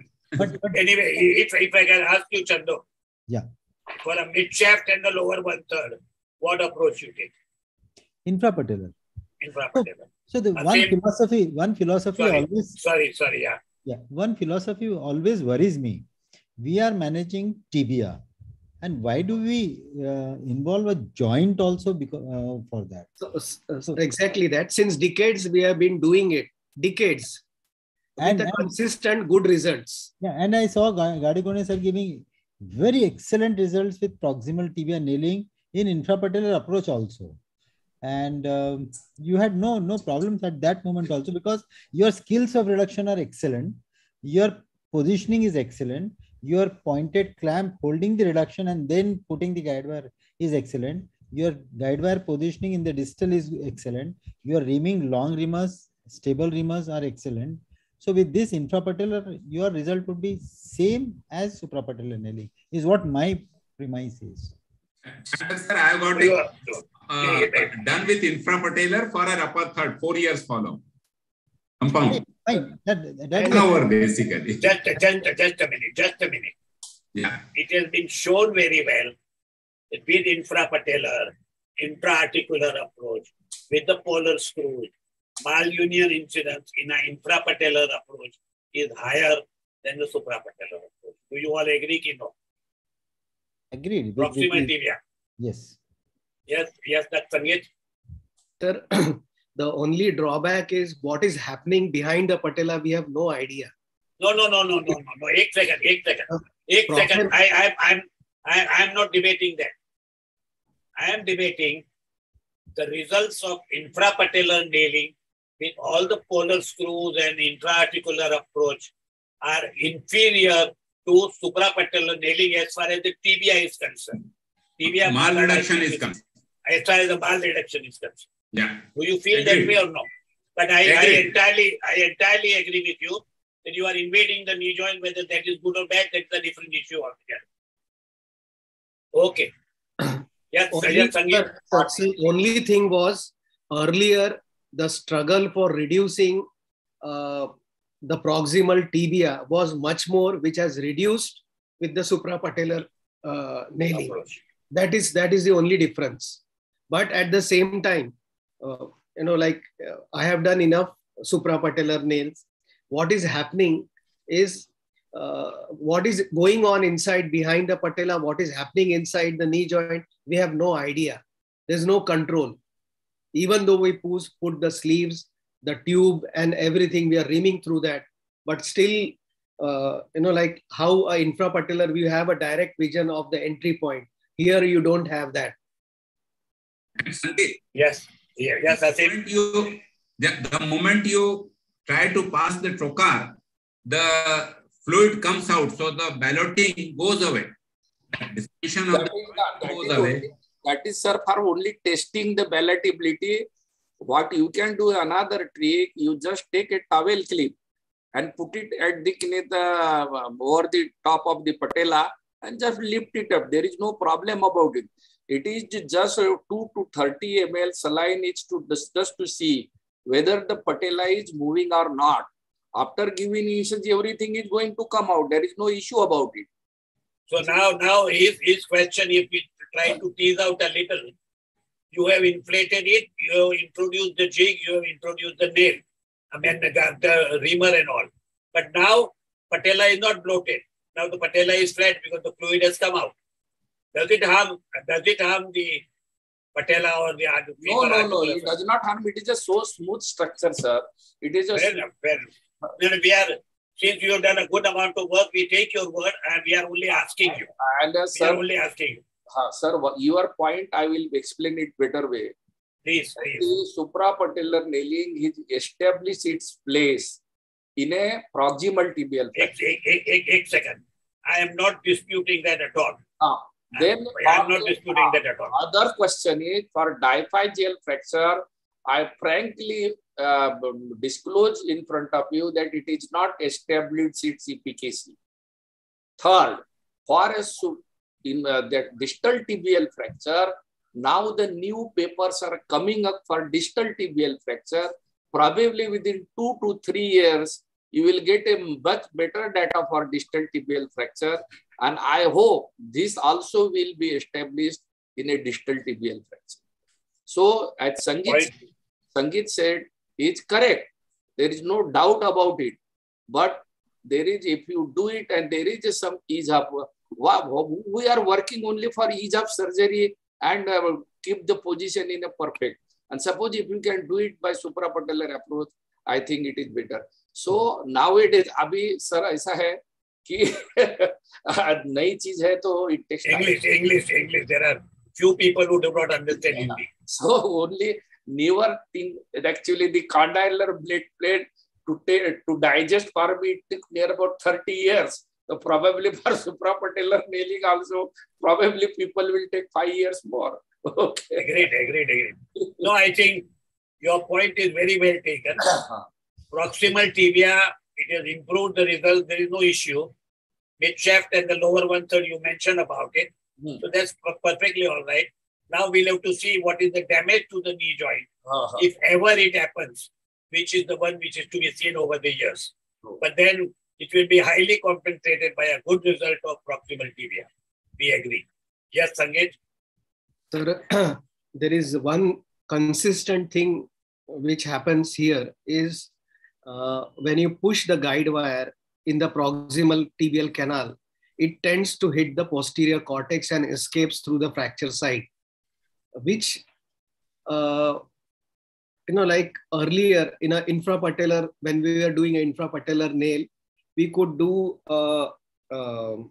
recurvatum of the proximal tibia so that nail, the guide wire is parallel to the anterior cortex.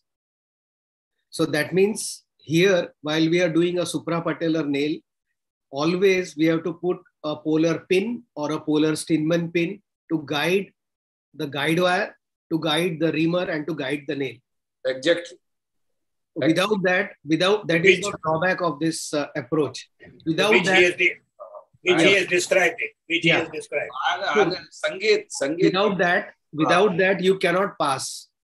This is my experience. Sangeet, it is not described in the literature. Actually, this was modified. Actually, they have said sometimes you do use a polar screw if it is going posteriorly. But in prevention is better than cure. Therefore, I put each and every case anterior 2/3 and posterior 1/3 Steinmann pin 3 mm so that it will guide me of my guide wire as well as the. So if that is not, I want to tell all the participants, please understand, we are all 4 of us are very close to each other. And we really appreciate each other's work. So here what we are discussing is very, very final points with the pure idea of really understanding the minor things about the surgery. It has nothing to do that whether we are against it or in favor of it. There's no issue about it. Then again, one point I want to mention, Sangeet, when you do a segmental fracture tibia, there is a trick of doing the surgery. So if you use an external fixator, that is well and good for restoring the length. And if you are not doing that also, so what we have to do, we have to concentrate first on the proximal fragment only. First on the proximal fragment so that your guide wire and reamer will go in the proximal fragment smoothly without going into the spinning mechanism. And after this reduction of a proximal fragment, and then you have to concentrate on a distal fragment. So that, and then clamping, and then passing the guide wire in the distal. So proximal tibia, you just cannot get the reduction at the both fracture side. So if you divert your attention at the both the ends, then possibly you will not be able to succeed in doing the segmental fracture tibia nailing. So first concentrate on a first proximal fragment, then go to a distal fragment. I could not complete my point. So continuing to what I have said, so the literature doesn't describe this, putting a polar screw, polar pin posteriorly to guide the wire, reamer and the nail. So are we wrong somewhere that we only need it, and those which have done enough abroad, they don't require it? Are you getting me what I said, sir? Possibly, possibly it could be instrumentation. No, even with the imported, I have done with the imported one. The nephew is the same. Okay. So when we were doing an infrapatellar, we could push the tibia so that our guide wire remains at parallel to the anterior cortex. Now here what happens is when we are doing a suprapatellar, the guide wire goes like this. It goes like this. So we have to push it anteriorly with a posterior polar Steinman pin or polar screw or something. There is a question in the chat. Availability of a long reamer for the distal tibia fractures. Now, I think for the tibia fractures, I presume you are using the femur reamers. They are available. Am I right? They are available with the Manman. There is no issue. With the set, they usually give it. Yogeshwar gives it with the set. That's good. Actually, that is, I have suggested to design it is 56 centimeter length of this, and normally we get here is the 44 to 46 centimeter. So I have made it, get it done, it customized. So now it is available at 56 centimeter because maximum length of the tibia is near about 40. That's all. More than that, it is not there. And again, you take 5, set it to 45. So 46 to 56 is enough because you have to pass that sleeve also. So they are 56. There is one other question in the chat. Sir, while inserting Steinman pin proximal tibia, is there any common peroneal nerve injury while crossing fibula? Therefore, surface marking is done just to know the fibula, tibia, this neck of the fibula. And I don't think we have to go not from medial to lateral side. You start from the lateral side to medial side so that there is no injury to the nerve, because you know where you are passing it. From medial to lateral side, yes, there may be some problems, but not from lateral to medial. Pin should be passed from lateral to medial. Another question is, you prefer to put a polar screw as close to the fracture as possible or away from the fracture? It should be, if you put a near the close, it may be a fracture propagation. So at least there should be a near about 2 centimeter gap of a polar screw from the fracture side. Okay, somebody has asked, Doctor, can you explain how do you use a polar screw? Dr. Chandok, can I ask you to prepare for the polar screw, or if you have the talk, any one of you have a talk ready on a polar screw only, then can you just explain that? Yeah, I can explain that. Just 2 minutes. I'll explain. Yeah. Okay, anything else? Show run over tibia compound 5 year, almost 5 year follow-up infrapatellar nailing, upper third. दिखा दो ना. Bata. Hello, sir. One question. Hello. Yes. Sir, question is to Gadegaon, sir. Sir, do you check any preoperatively rather than ballotability after implanting the saline? That is after anesthesia. So, do you check anything extra preoperatively, because sometimes in patellofemoral arthritis it is difficult to move the patella? Very good question. Very good question. In that case, if the patient is willing and you have explained to him that I may use a tornado approach, then you can do a parapatellar incision, remove the adhesion and see the upper pool of the patella, upper upper part of the tibia, that can be done. Suppose if you are not able an expert to that particular thing, straight away go for a plating. There is no issue. Okay, sir. So basically, if there is an osteoarthritis of the knee, you will avoid a suprapatellar nailing. Am I right? Yes, sir. Yes, sir.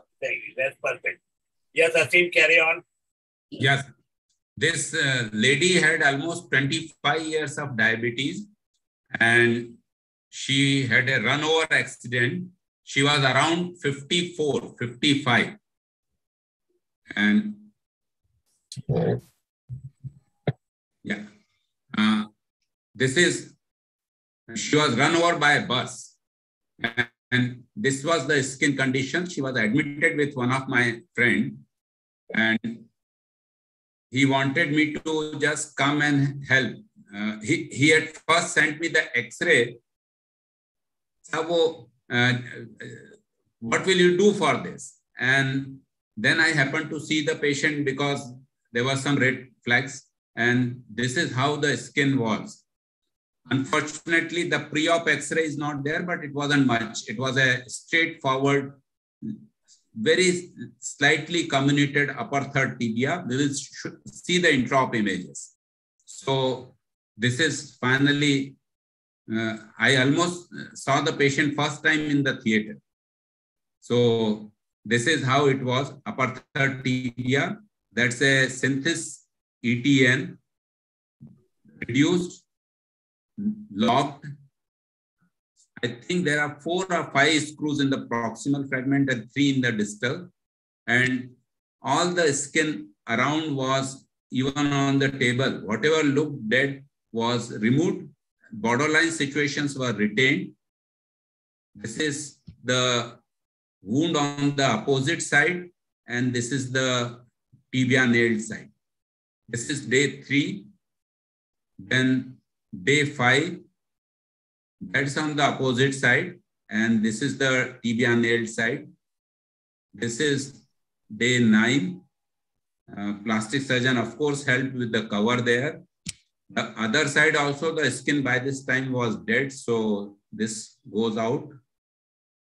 This is 1 month. This is 10 weeks.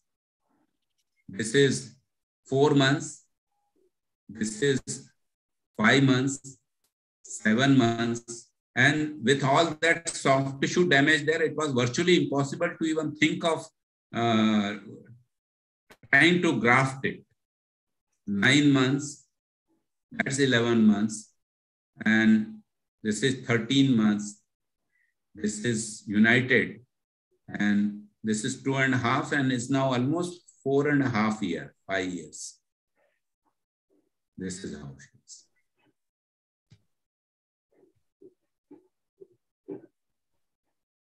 So,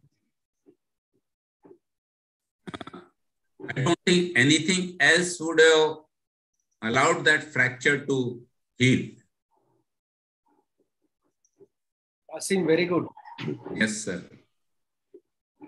The fixation was, the reduction was anatomical, though it was infrapatellar. The fixation was strong enough and stable enough to sail through union in a difficult situation.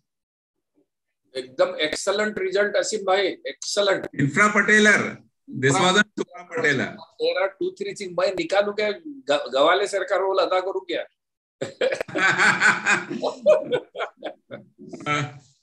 So there is a tibial slope is more. Then there is a varus angulation is still there. But if you see the result of this injury, it is to me, if you ask me, I will say it is 100% result. But you are wonderfully done it. Sangeet. Yes, sir. Do you want to say something? अच्छा किया है, बहुत बढ़िया हुआ. Very good. Chandak sir. Yeah.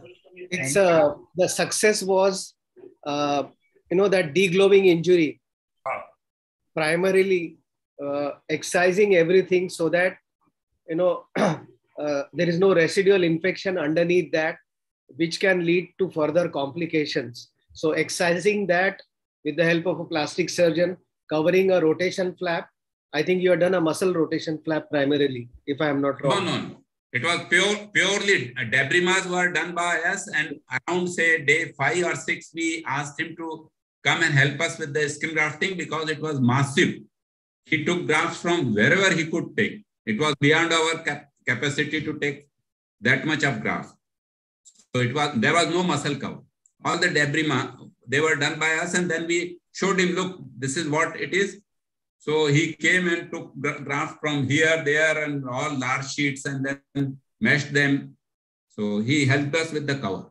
Similar case I will show you next time with very unusual methods of fixation of a degluing injury primary with the same approach like his debridement, skin grafting and everything, and something unusual internal fixation of a complex tibial fracture.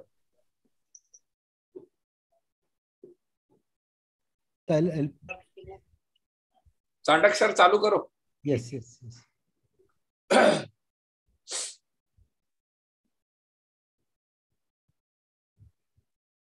I'm presenting a case first.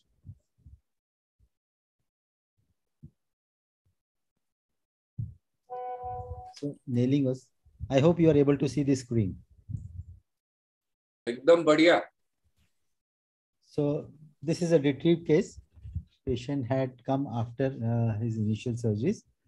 So had an initial nailing, and as you suggested for segmental tibia, distal tibia here, proximal tibia, though the surgical execution was quite good. Any comments on this? Of course, patient had later on infection, and as we can see this soft tissue, there appears to be a soft tissue insult as well. So possibly to me, looking at the X-ray, a very early intervention in a tibia which is yet to get a good soft tissue. So now after this, I'll be showing few photos from the patient's relatives' mobile.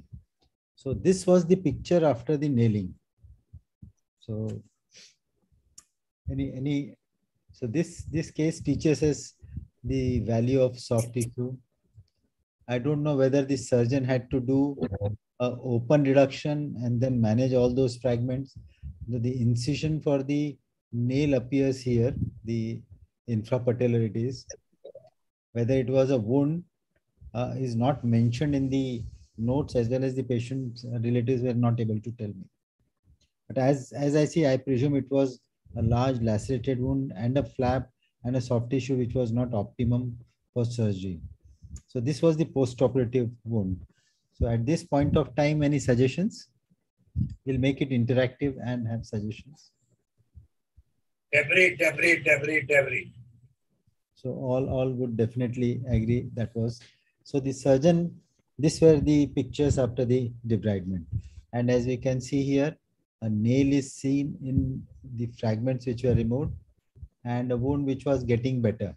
So still the patient was with the previous surgeon and he had managed it with multiple surgeries and debridement. So after this, a flap or still more debridement and removal of this further necrotic bone. Sangeet, your opinion? Yes, that I would change it to a fixator, remove the nail, remove that dead bone, put a fixator, cover it with flap. Okay. And then once everything is okay, then go ahead with then further thing. Segment. Yeah, but segment. I presume there is no pus except this wound, is there? So by this time he had received almost 1.5 months of treatment and had long course of antibiotics, etc. As the wound looks, there was no pus, but patient general condition was still not better as per the very notes. good, Yeah, that was not still better. Sir. Yeah. Sir. Yeah, please. Take out the nail, remove all the dead bone there. Will pack the void left over with a muscular type of cement, antibiotic mixed block. If possible, culture is available, then mix those antibiotics in the cement and use your favorite ECP. I'm hooked on to. Here it will work very well. It will give 4 locking screws above and one locking distal. Long plate, you can use a distal femur plate also, whichever side, right or left, which fits best. And it will be very stable, and you will then ask your plastic surgeon cross-leg flap. Yes, I think I would agree with that, that you need some form of external fixation to bail out, give stability, clear the infection, and provide flap. Any opinion from any of the participants, if you want to give any opinion? Or any... Make it interactive, no issues. If none, I'll just proceed further. So this is... I think I would do the same. I would remove the nail, yeah, debride all the bone, yeah, do an external fixator for now, cover the wound with either gastroc flap or even a gastroc from proximal and soleus from distal. okay. And So then think of coming back and doing either bone transport. It's good to do musculae, but we don't know the rate of infection. If there is infection, I don't know if musculae will work very nicely. okay. So two suggestions, either musculae or a bone transplant. Sir, Yeah. I also want to answer for the same, sir. You'd also like to go ahead with the same two strategies, either... No. I want to answer for this question, sir. Sir, actually, in my opinion, we should remove the nail first and the dead bone. Okay. Then we should support the leg with an external fixator on the opposite side and do a flap or a graft, what is required by a plastic surgeon. Once this all part is completely healed, then we should go for the corticotomy and bone transplantation with ELISA ropes.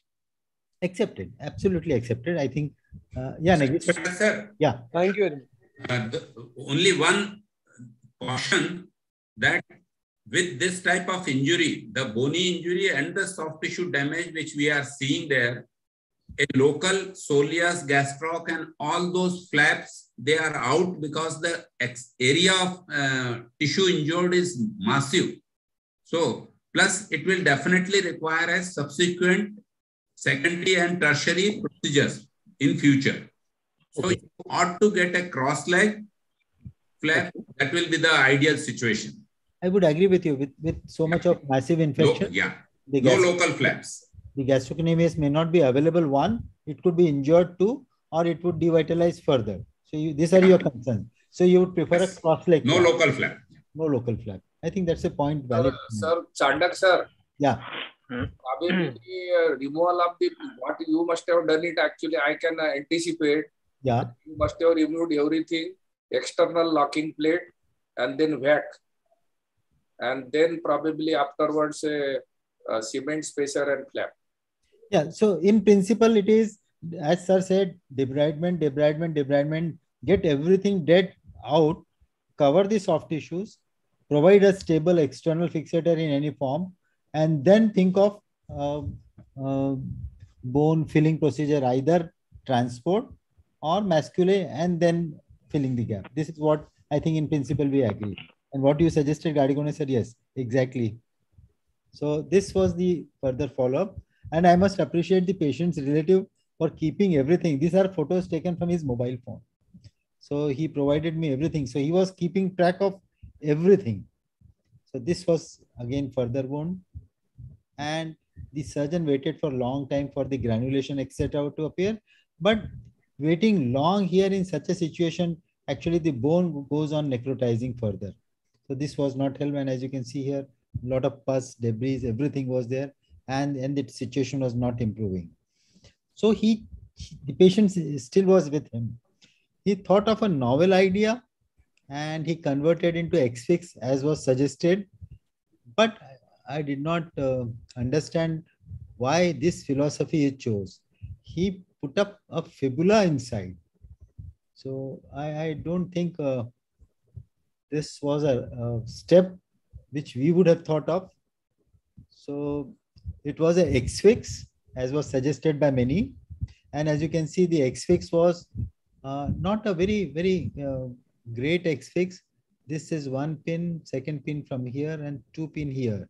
The bone stability was an issue, and he put up fibula. He removed the fibula and then inserted fibula here.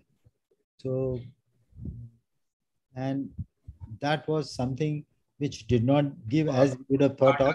Chandak sir, you Yeah, must yeah. have thought only of regaining the length only just to keep it distracted with the fibular bone. That must be his idea, so that the length will be maintained and that fibula may not work. Is it the same patient, sir? Yeah, it is the same patient. Are you sure? Yeah, yeah. This is But the same. who would do a distraction with this normal external fixator? Yeah, that is something which is difficult. And the bone loss is proximal, and here the docking is distal. So The whole segment is lost. Whole segment is now lost. It is not matching. No, it is same patient is same patient, because it's a long story and all X-rays are from his mobile and everything. So this is the amount of bone which is excised. Yeah. So he did not excise the whole bone. I'll show you the subsequent pictures. So and this was his follow-up. This not healed. So we had to excise then completely. So from that point onwards, we excised complete bone. This is his lower third, which was lower down. So this whole segment had got necrotic because of that intervention. The fibula was used was from the other side. So About the screw, what is it doing? The screw? Is it the RIA patient?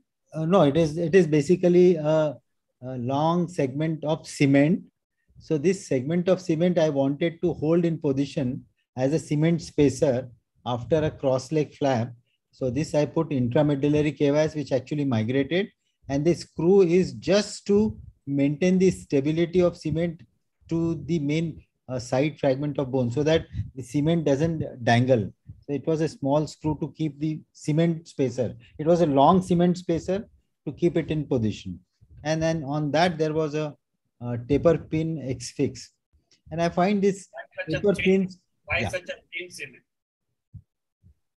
Okay, it is the, yeah, okay, fine. Sorry. This is the whole cement. Yeah. This is the whole cement. So, and then as soon as the whole dead segment was removed, everything, the soft tissues, his general condition, and he could stand, and his ability to tolerate the further procedures improved, and his psyche improved a lot. So this cement, as here low down was in position, but this tried to just come out, was not sticking up well. So this was then removed at around 6 weeks. And then this was the amount of segment which we had to manage. This was the amount of bone graft which was needed. So we decided to get the reamer irrigator aspirator. So in this case, the challenge was the medullary cavity at isthmus was really very narrow. So we initially rimmed inside with 11 mm, 9 mm, 10 mm, 11 mm, and then used minimum available was 12 mm. So then the 12 mm reamer, we got good amount of bone. So this was the ECPO, the extracutaneous plate. The traditional X-fix was removed. ECPO from the medial side. This is what is extracutaneous lock plate. So advantages as compared to X-fix are, it is a locked construct. The pins at times get loose or get infected, but the ECPO pins do not get infected. And if I can show you the clinical picture, these were the grafts from RIA which were added. This bone was managed. This amount, when we excised, this bone had a paprika sign which was positive. The screw size required for a MIPO or the ECPO are large. You may need 100 and 105, 110 also, because this much goes inside, and then the plate, you have to keep some distance so that you are able to dress the patient. These were subsequent. Now, this is what is interesting as compared to X-fix, the ECPO. So you look at the large, as Dr. Negi suggested, a large cross-leg flap was done for this patient, which got everything back into position. A large cross-leg flap. This is ECPO, and even at 8 months, 9 months, 1 year, look at the pins. None of them get either soggy or infected because it's a locked construct. So as we have experienced, all pins with external fixator, which are very stable, taper pins, a stable pin, do not get infected, especially in tibia. And this he could tolerate almost for 1 year. And look at this is what I would like to show, the pins. So can you see here? Look at the pins, the threads and pins. This is some small amount of secretion you're seeing, but all other pins are absolutely fine. And this is the beauty of this external fixator as a locked external plate or extracutaneous plate or supracutaneous plate. There are two words in the literature which are used, and he healed very nicely. This is how, and one advantage is these patients join back their office, they put on their own trousers and hardly are noticed that they are having an external fixator. And as you can see here, this patient kept on healing very well. And the long segment took time to reconstitute. This lower third fracture you can see is consolidated now. So that fragment which we kept got united. The ECPO functioned well even up to 1 year. This long time of fixator was required for this patient. And this is after the X-fix removal. So this patient has done well. He was really very happy at the end of all this journey with X-fix and all those issues in spite of his large wound and everything. So can I ask a question? Yeah, please go. Where did you harvest all that graft from? So this is a long segment. Yeah, so this is what is a technique of RIA, reamer, irrigator, aspirator. So the technique is known as RIA, R-I-A, reamer, irrigator, aspirator. So you are harvesting from the medullary cavity of femur. And there is a special device that is known as a RIA device with which you harvest. It's a synthesis. It's still a huge for even RIA. So both femur? Please. Yeah, all femur. Yeah. Both femur. When we are talking about the bone grafting, he will give a full talk on a RIA. RIA is essentially the reamers are put in the femur, and whatever the ream material which is there, it comes out. So it has been used as a bone graft. But he will give a wonderful talk on that, and probably he is the first one in India to have that RIA. Now there are only 2 or 3 other people in India who have this RIA. So we'll talk about it a little later when we are talking about bone retrieval for the graft. Yes, sir. About polar screws? Yes, Asim? While using this extracutaneous plate, in an X-fix or an Elizaro, we can easily correct any malreductions post-operative. Here, if you got any, I'm not talking about gross malreduction, but some angles and other things, how do you correct that? So again, it becomes a procedure. So ideally, it needs complete redo. But then there are no incisions, there are no opening of planes. It is just changing of the screw, keeping the alignment. So first you align the bone, whatever position you want, and then accordingly put the extracutaneous plate. So it is actually complete redo. But very rarely it is required because on table, everything is open. So wherever we are using it, there are all cases where it is either infected, non-union, or there is a problem where it is not a closed procedure per se. So your reduction, one person would be keeping the reduction and then you put the trajectory of screw which keeps it reduced. Then it is no problem. I'm There just is a question here, where to make an incision for grafting after the healed cross-leg flap? Yeah, very interesting question. So initially, in the initial phase, after my registrarship and all, we always wondered and kept on asking the plastic surgeon, do we give the incision at the edge of the flap or the middle of flap or the other edge of the flap, the proximal edge where the circulation was? And plastic surgeon always asked us to give it into the center. They said because the circulation is now derived from all the ends circumferentially, you can incise it safely in the center. For tibia, I would incise in the shin area, in the center part of the tibia. That is where I would incise. So once the flap is matured, then you can incise anywhere. There is no problem. It is like any other skin which you cut. Yeah, you can cut. Another question is, have you ever faced problem of the cold welding while removing ECPO? Never ever.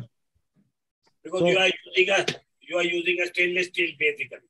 Yeah, it is basically stainless steel, number one. Number two, even if it happens, I can imagine that situation that one of the screws is not coming out. So remove rest of the screws and then use the plate as a lever to remove the last badmash screw or the last culprit screw. Very good. Tandak sir, Yeah. is there any role of portable this color Doppler study while testing the circulation of the flap and to plan an incision in the center or periphery? Because nowadays all plastic surgeons, they do have a portable color Doppler. So is there any role of that color Doppler? So what you are surgery during giving before giving incision?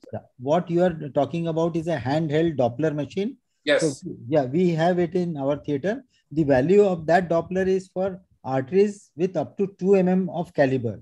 So it cannot detect micro arterioles and it cannot detect the flow in them. So the best available thing is to test with the fingertip pressure onto the skin whether it has got circulation. It doesn't give the value of arterial circulation of the flap. It doesn't give. That handheld Doppler is useful when he is trying to find out a fibular perforator, which is around 8 centimeter above the tip of lateral malleus. Yeah. Whether that is intact or not, that decides for them whether he can do a local flap for an ankle defect. Yes. And your question is concerned, we are usually requested that we should enter only after 2 months. Yes. Between 2 to 3 months, that flap has matured enough. Wherever you want to cut, you can cut it. Safely. I like to lift the margin like a half window, open the thing, do my work and put that cover again. So I don't cut it in between. I go at the margin which is stitched. Right. You will teach something to the plastic surgeon then.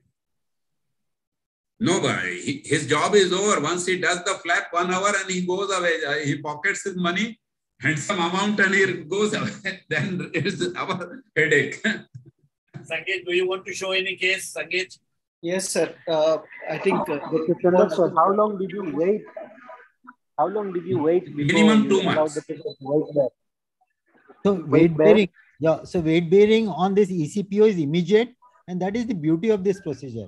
Since all construct is locked, full complete weight bearing with a walker, with any sort of support, so that minimizes the pain. And these patients are functional. They are even driving their vehicle. They are going to their offices. So all patients are ECPO, whether with large fragment After graft or before graft? even before graft, even after graft, even with a large gap in between, they walk because there is a cement spacer. Tandak sir, I am trying in 2 patients, or I am very grateful to you after showing your that external fixator. I did it in 2 cases, and their patient is happy, and I am also happy. Yeah. Yeah, it's wonderful. Yeah, they're You should really. thank Dr. Chandak. I am also hooked on. Have you paid a royalty to Chandak? Yes. You paid royalty to Chandak. So his royalty was because I have never used initially in humerus. He suggested that in humerus also it works very well. I use it in humerus. Yes. So I listened to that and then I've used in humerus also. That has also given good. परंतु humerus में चालू करते करते radial nerve जाना नहीं चाहिए, जो nerve का लफड़ा है. Yeah, yeah. It's an open procedure, sir. It's an open procedure. You are seeing the things you are putting there. Sangeet, you are sharing screen? Okay, Sangeet. Last case before we close down. No. Yeah.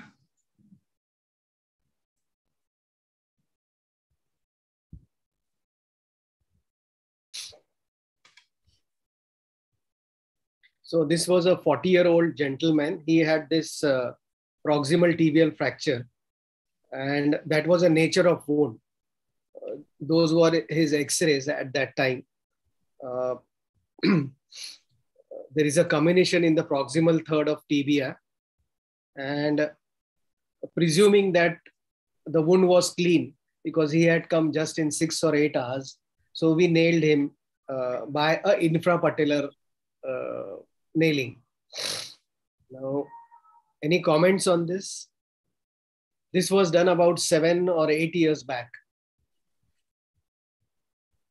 What we had done was we have fixed with a 3.5 lakh screws here, the oblique proximal tibial fractures, and then used a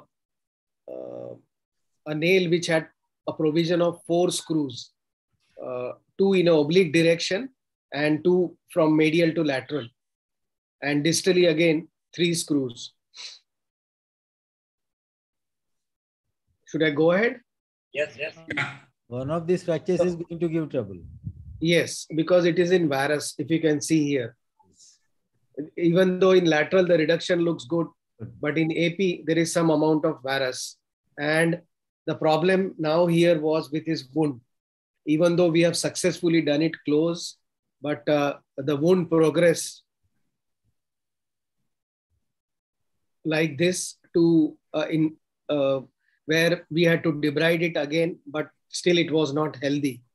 And patient was advised at that time for a full debridement, wherein we go ahead again and have a look of the implant, whether to remove it. But he said, no, I don't want to do that. Or probably I was not able to convince him. So he started having a discharging sinus, and subsequently it all settled here. There was no inflammation. ESR, CRP was normal, but his X-ray was not looking good. Even though there was some callus formation in the distal fracture, proximally everything has resolved on the medial side, and there was a large defect here. And the area, the part of the bone from which we have passed the interfrac screw, probably there you see a lysis, and that part of the bone has necrosed. So this is my own case. So we removed the nail, we excised everything which was appearing dead. There was no infection, and we put a lateral plate, and for the defect we used ipsilateral opposite side fibula here. That was his wound, and this is his intraoperative picture, where apart from the fibular graft, we added cancellous graft, auto-cancellous graft on the medial side, a single lateral plate, that is his post-op, where we are able to correct the varus of the proximal tibia. The fibula is intramedullary, and there was some mobility in the distal tibia, but we didn't do anything except compressing it to the best possibility. And this is how it progressed at the end of 6 months. And in about 2 years, this is how it looked like.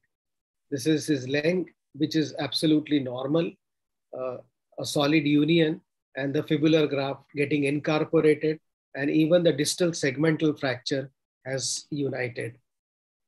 Wonderful, wonderful, Sangeet. But Sangeet, what was the philosophy behind using intramedullary fibula here?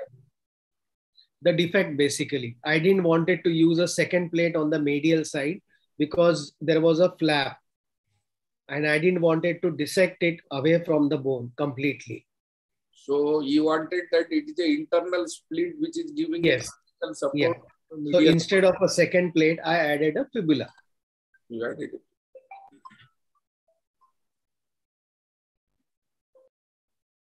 Very good.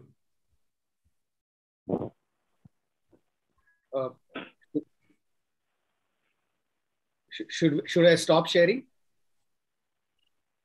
If there is a question, how many plating was done? Sangeet, my question was, actually we have discussed initially also with Tanna sir and Chandak sir. We are sometimes very fast decision makers for doing any internal fixation in such a segmental fracture. And you also know that as a very senior person, that there is some problems when there is a segmental fracture, and which is internal. There is a disaster which has happened in my hands, similar to Dr. Chandak sir, what he has shown. And the only thing is what you are saying is it elaborates all what has happened. If you can allow me to share that, Yes, yes, you can. probably it will help everybody.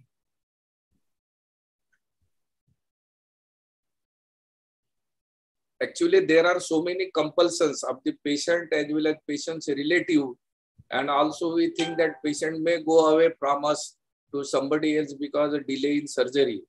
But that should not dictate the proper protocol of managing the this type of a very complex injuries.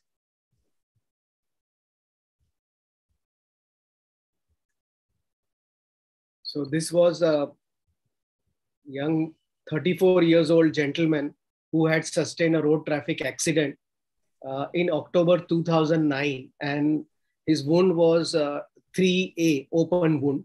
He also had other, so that was his wound at that time. And in a hurry, as you said, Dr. Gadigone sir, I nailed him. This is a nail which was available at that time, which had a provision of 4 proximal and 4 distal screws. And you can see the amount of combination it has, exactly like Dr. Chandak sir's case. The wound I thought was clean. There is no problem. I gave a lavage, debrided it, and I hoped everything will settle down. But the behavior of the wound was, on subsequent follow-up, was not good. There was redness, pain, severe pain, fever, and then eventually, this is how it was looking. And it started necrosing. And this is what it was at 2 weeks, where the complete skin, which was in between the open wounds, has necrosed. There is a, this is how it looks. And then after excising that dead skin, this is what was underneath. All the fragments were loose. They were dead. They didn't have any vascularity. And you can see the color of those fragments, which was not acceptable. So we removed everything which was loose, which was dead. And even here, that white thing, it was removed. And he had a frank infection at that time. My mistake was I underestimated the soft tissue damage, which usually occurs when we have such bad crushed or badly segmental fractures. So going ahead, I should have used a fixator rather than using an internal implant. The course would have been different. It's a more aggressive treatment and the decision, and a wrong decision taken at that time. This is how it was, where he had a 14 centimeter bone loss. This was a wound. The implant was exposed. So along with the plastic surgeon, we decided to remove the implant, clean the medullary canal, clean the wound, and give him a microvascular free flap. And with a we removed the implant, put him on an external fixator. And this is how a free flap was given. And that was taken up very well. And once everything was okay, after 5 months, we removed the fixator. Now here, the issue was lengthening 14 centimeters. So we did a segment transport over a nail after a holiday period of about 3 weeks for the pin tracks to heal. And once we ensured there is no infection, we went ahead by using a calculated nail, which had a provision of 3 locking holes, used a ring fixator over a nail to transport a segment from the proximal tibia after doing a corticotomy. And that is how it progressed. And once the transport was over, we locked the transporting segment to the nail with the help of a locking screws, and then we removed the fixator. So this was all done in 5 months' time. And subsequently, this is how the regenerate started to consolidate. at 9 months, and he had not a complete union at the docking site. So we added some cancellous bone by a small incision to enhance the healing. And then at 1 year, everything has started consolidating. This is after about 2 years, and this is his function. This is the area from where we have taken a free flap, and he has a full function, but he has an ugly looking leg with that hypertrophic flap. And this is after the nail was removed at the end of 4 years. So one wrong decision at that time, probably he had to suffer for 4 years. And it's all the decision at that time. Lovely salvation. Sangeet, at the time of nail removal, Sangeet, at the time of nail removal, you could ask plastic surgeon to debulk that flap. They can make it cosmetically more appealing. आता पैर को कौन देख रहा है यार असीम भाई? Ladies. He said ugly leg. So at the time of nail removal, you are already doing a procedure. They can make it cosmetically. He was not bothered. Yeah. But the good part is he has remained with me for 4 years. We tend to be very kind to these patients if they are loyal. Exactly. I am grateful to him for that. Yeah, we are extra courteous to them. Somebody had asked is that he has not gone away. Regarding the polar screw, if sir permits 2 or 3 slides, can we? Yeah. So this is a famous presentation and the journal presentation. So a medial starting point in a proximal tibia fracture. So this experiment I liked. I think this is from Tornetta only. So yeah. if you, sure, I'm not recollecting the name. So this is a Critic. Okay. Critic. I'm not sure about the presentation. So if you are having a medial entry in a proximal tibia, this is what happens, and this is what the usual problem is. And I have faced it n number of times that the proximal fragment then goes forward, it goes away. Same thing if you just take a lateral entry to the lateral tibial spine, that is actually the medial edge of the lateral tibial spine. This usually does not happen. So this is one which I like. So this is where the entry point. So most of us either would take a centromedullary pin. So the lateral tibial spine is the best entry point. 2 or 3 things why Tornetta suggested this in an extended position is then you are shifting the patella more medially and you are more axial and you are more anterior into the things. So when to use polar screw and how to use a polar screw. This diagram is from one of the Indian presentations. And then he said the use of the reverse rule of thumb technique. And that is the best guide where a polar screw is needed. And this picture I have pasted in the theater also. It's a fantastic picture. So reverse rule of thumb, where you put your thumb and you feel that it is going to correct the deformity. Opposite to that is the polar screw. So if this is the deformity in your nail, so you have put a nail and your nail has gone like this. So where are you going to put the polar screw? So this diagram amply clearly suggests where you are going to put the polar screw. So this is a typical position which happens. So imagine on the X-ray where you are going to do the reverse rule of thumb, and a good picture would help you out. So this was fantastic. I hope everyone is able to see this.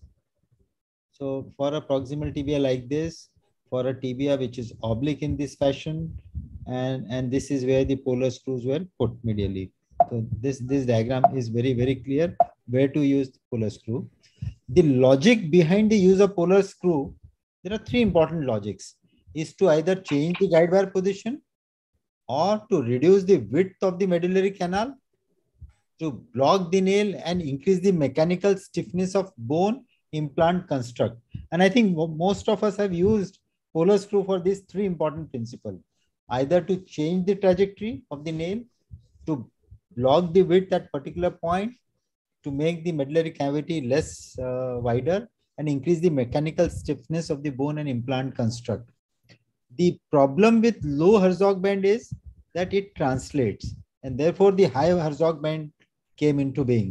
So usually this is 90% of the proximal tibia nailing.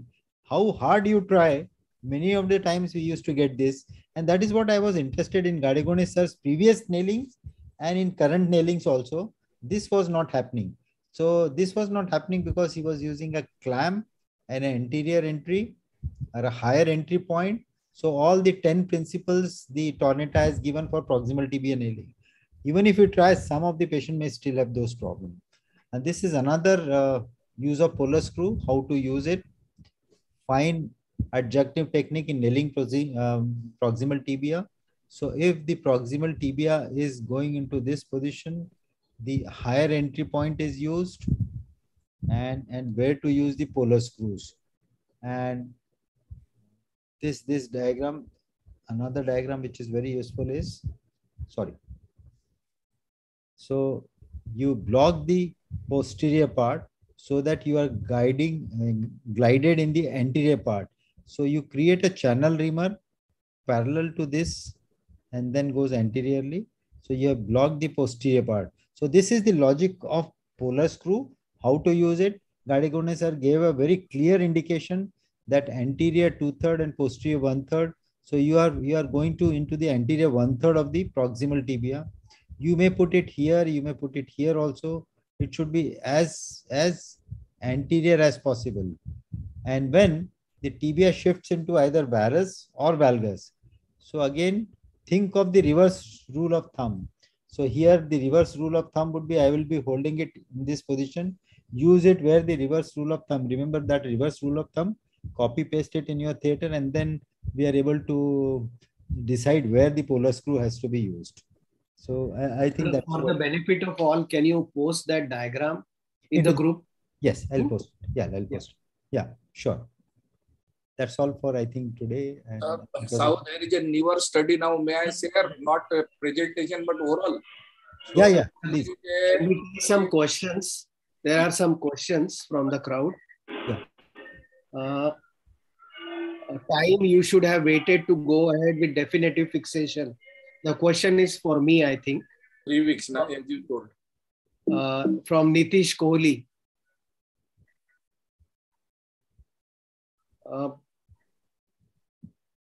Nitish, are you there? This question is very interesting. Once we get prospectively, in the case which I had presented, second case, he has asked me how much time should I have waited to go ahead with definitive fixation. Anybody wants to answer? What is the ideal time?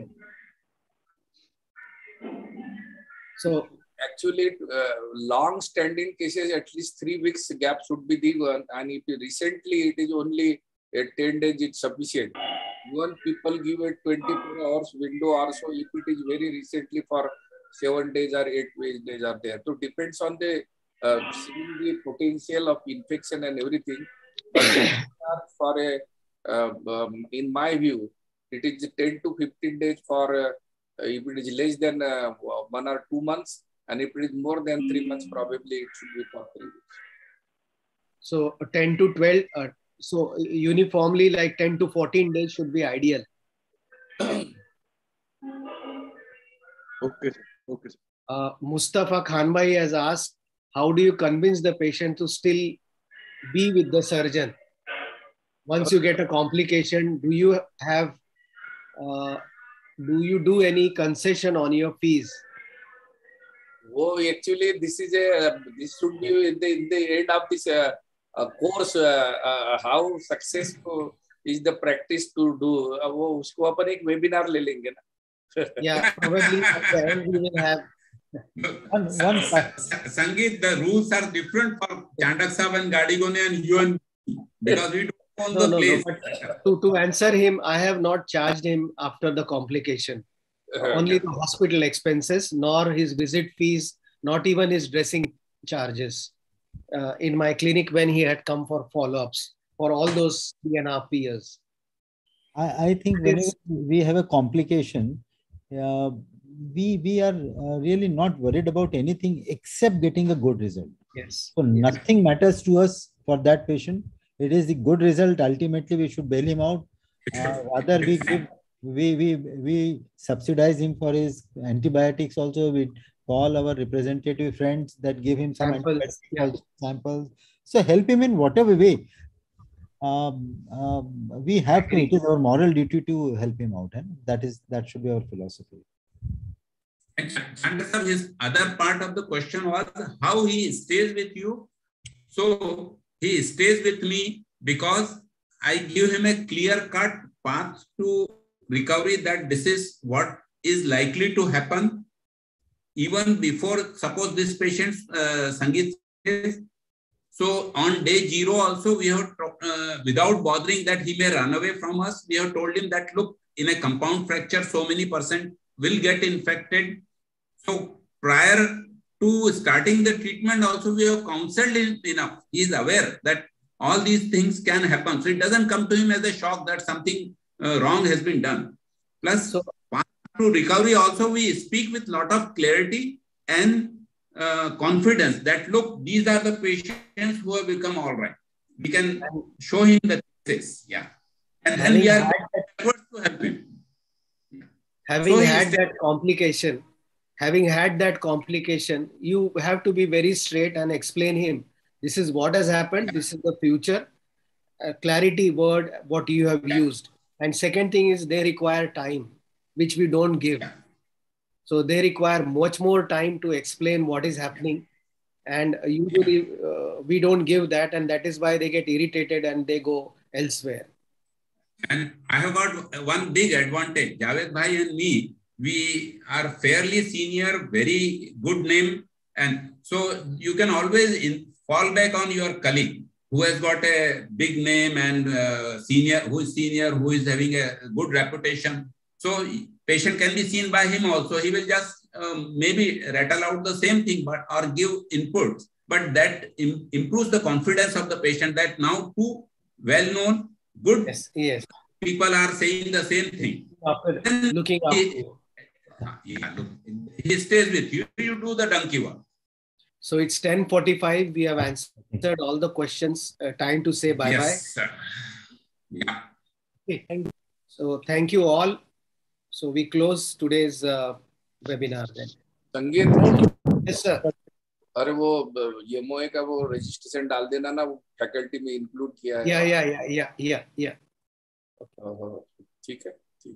मैंने उसको बोल दिया, कर दिया करके. Yes, it's done already. Good night, sir. Good night, everybody. Good night, sir. अरे वो संगीत सर. Yes, sir. वो मैंने प्रेजेंटेशन शेयर किया था, देखा क्या? नहीं, I have come late, so I have not opened it. Tomorrow morning I'll give a feedback. ठीक है. वो कैसे डालने का है और एक दो. Right. Okay. Okay. Good night, sir.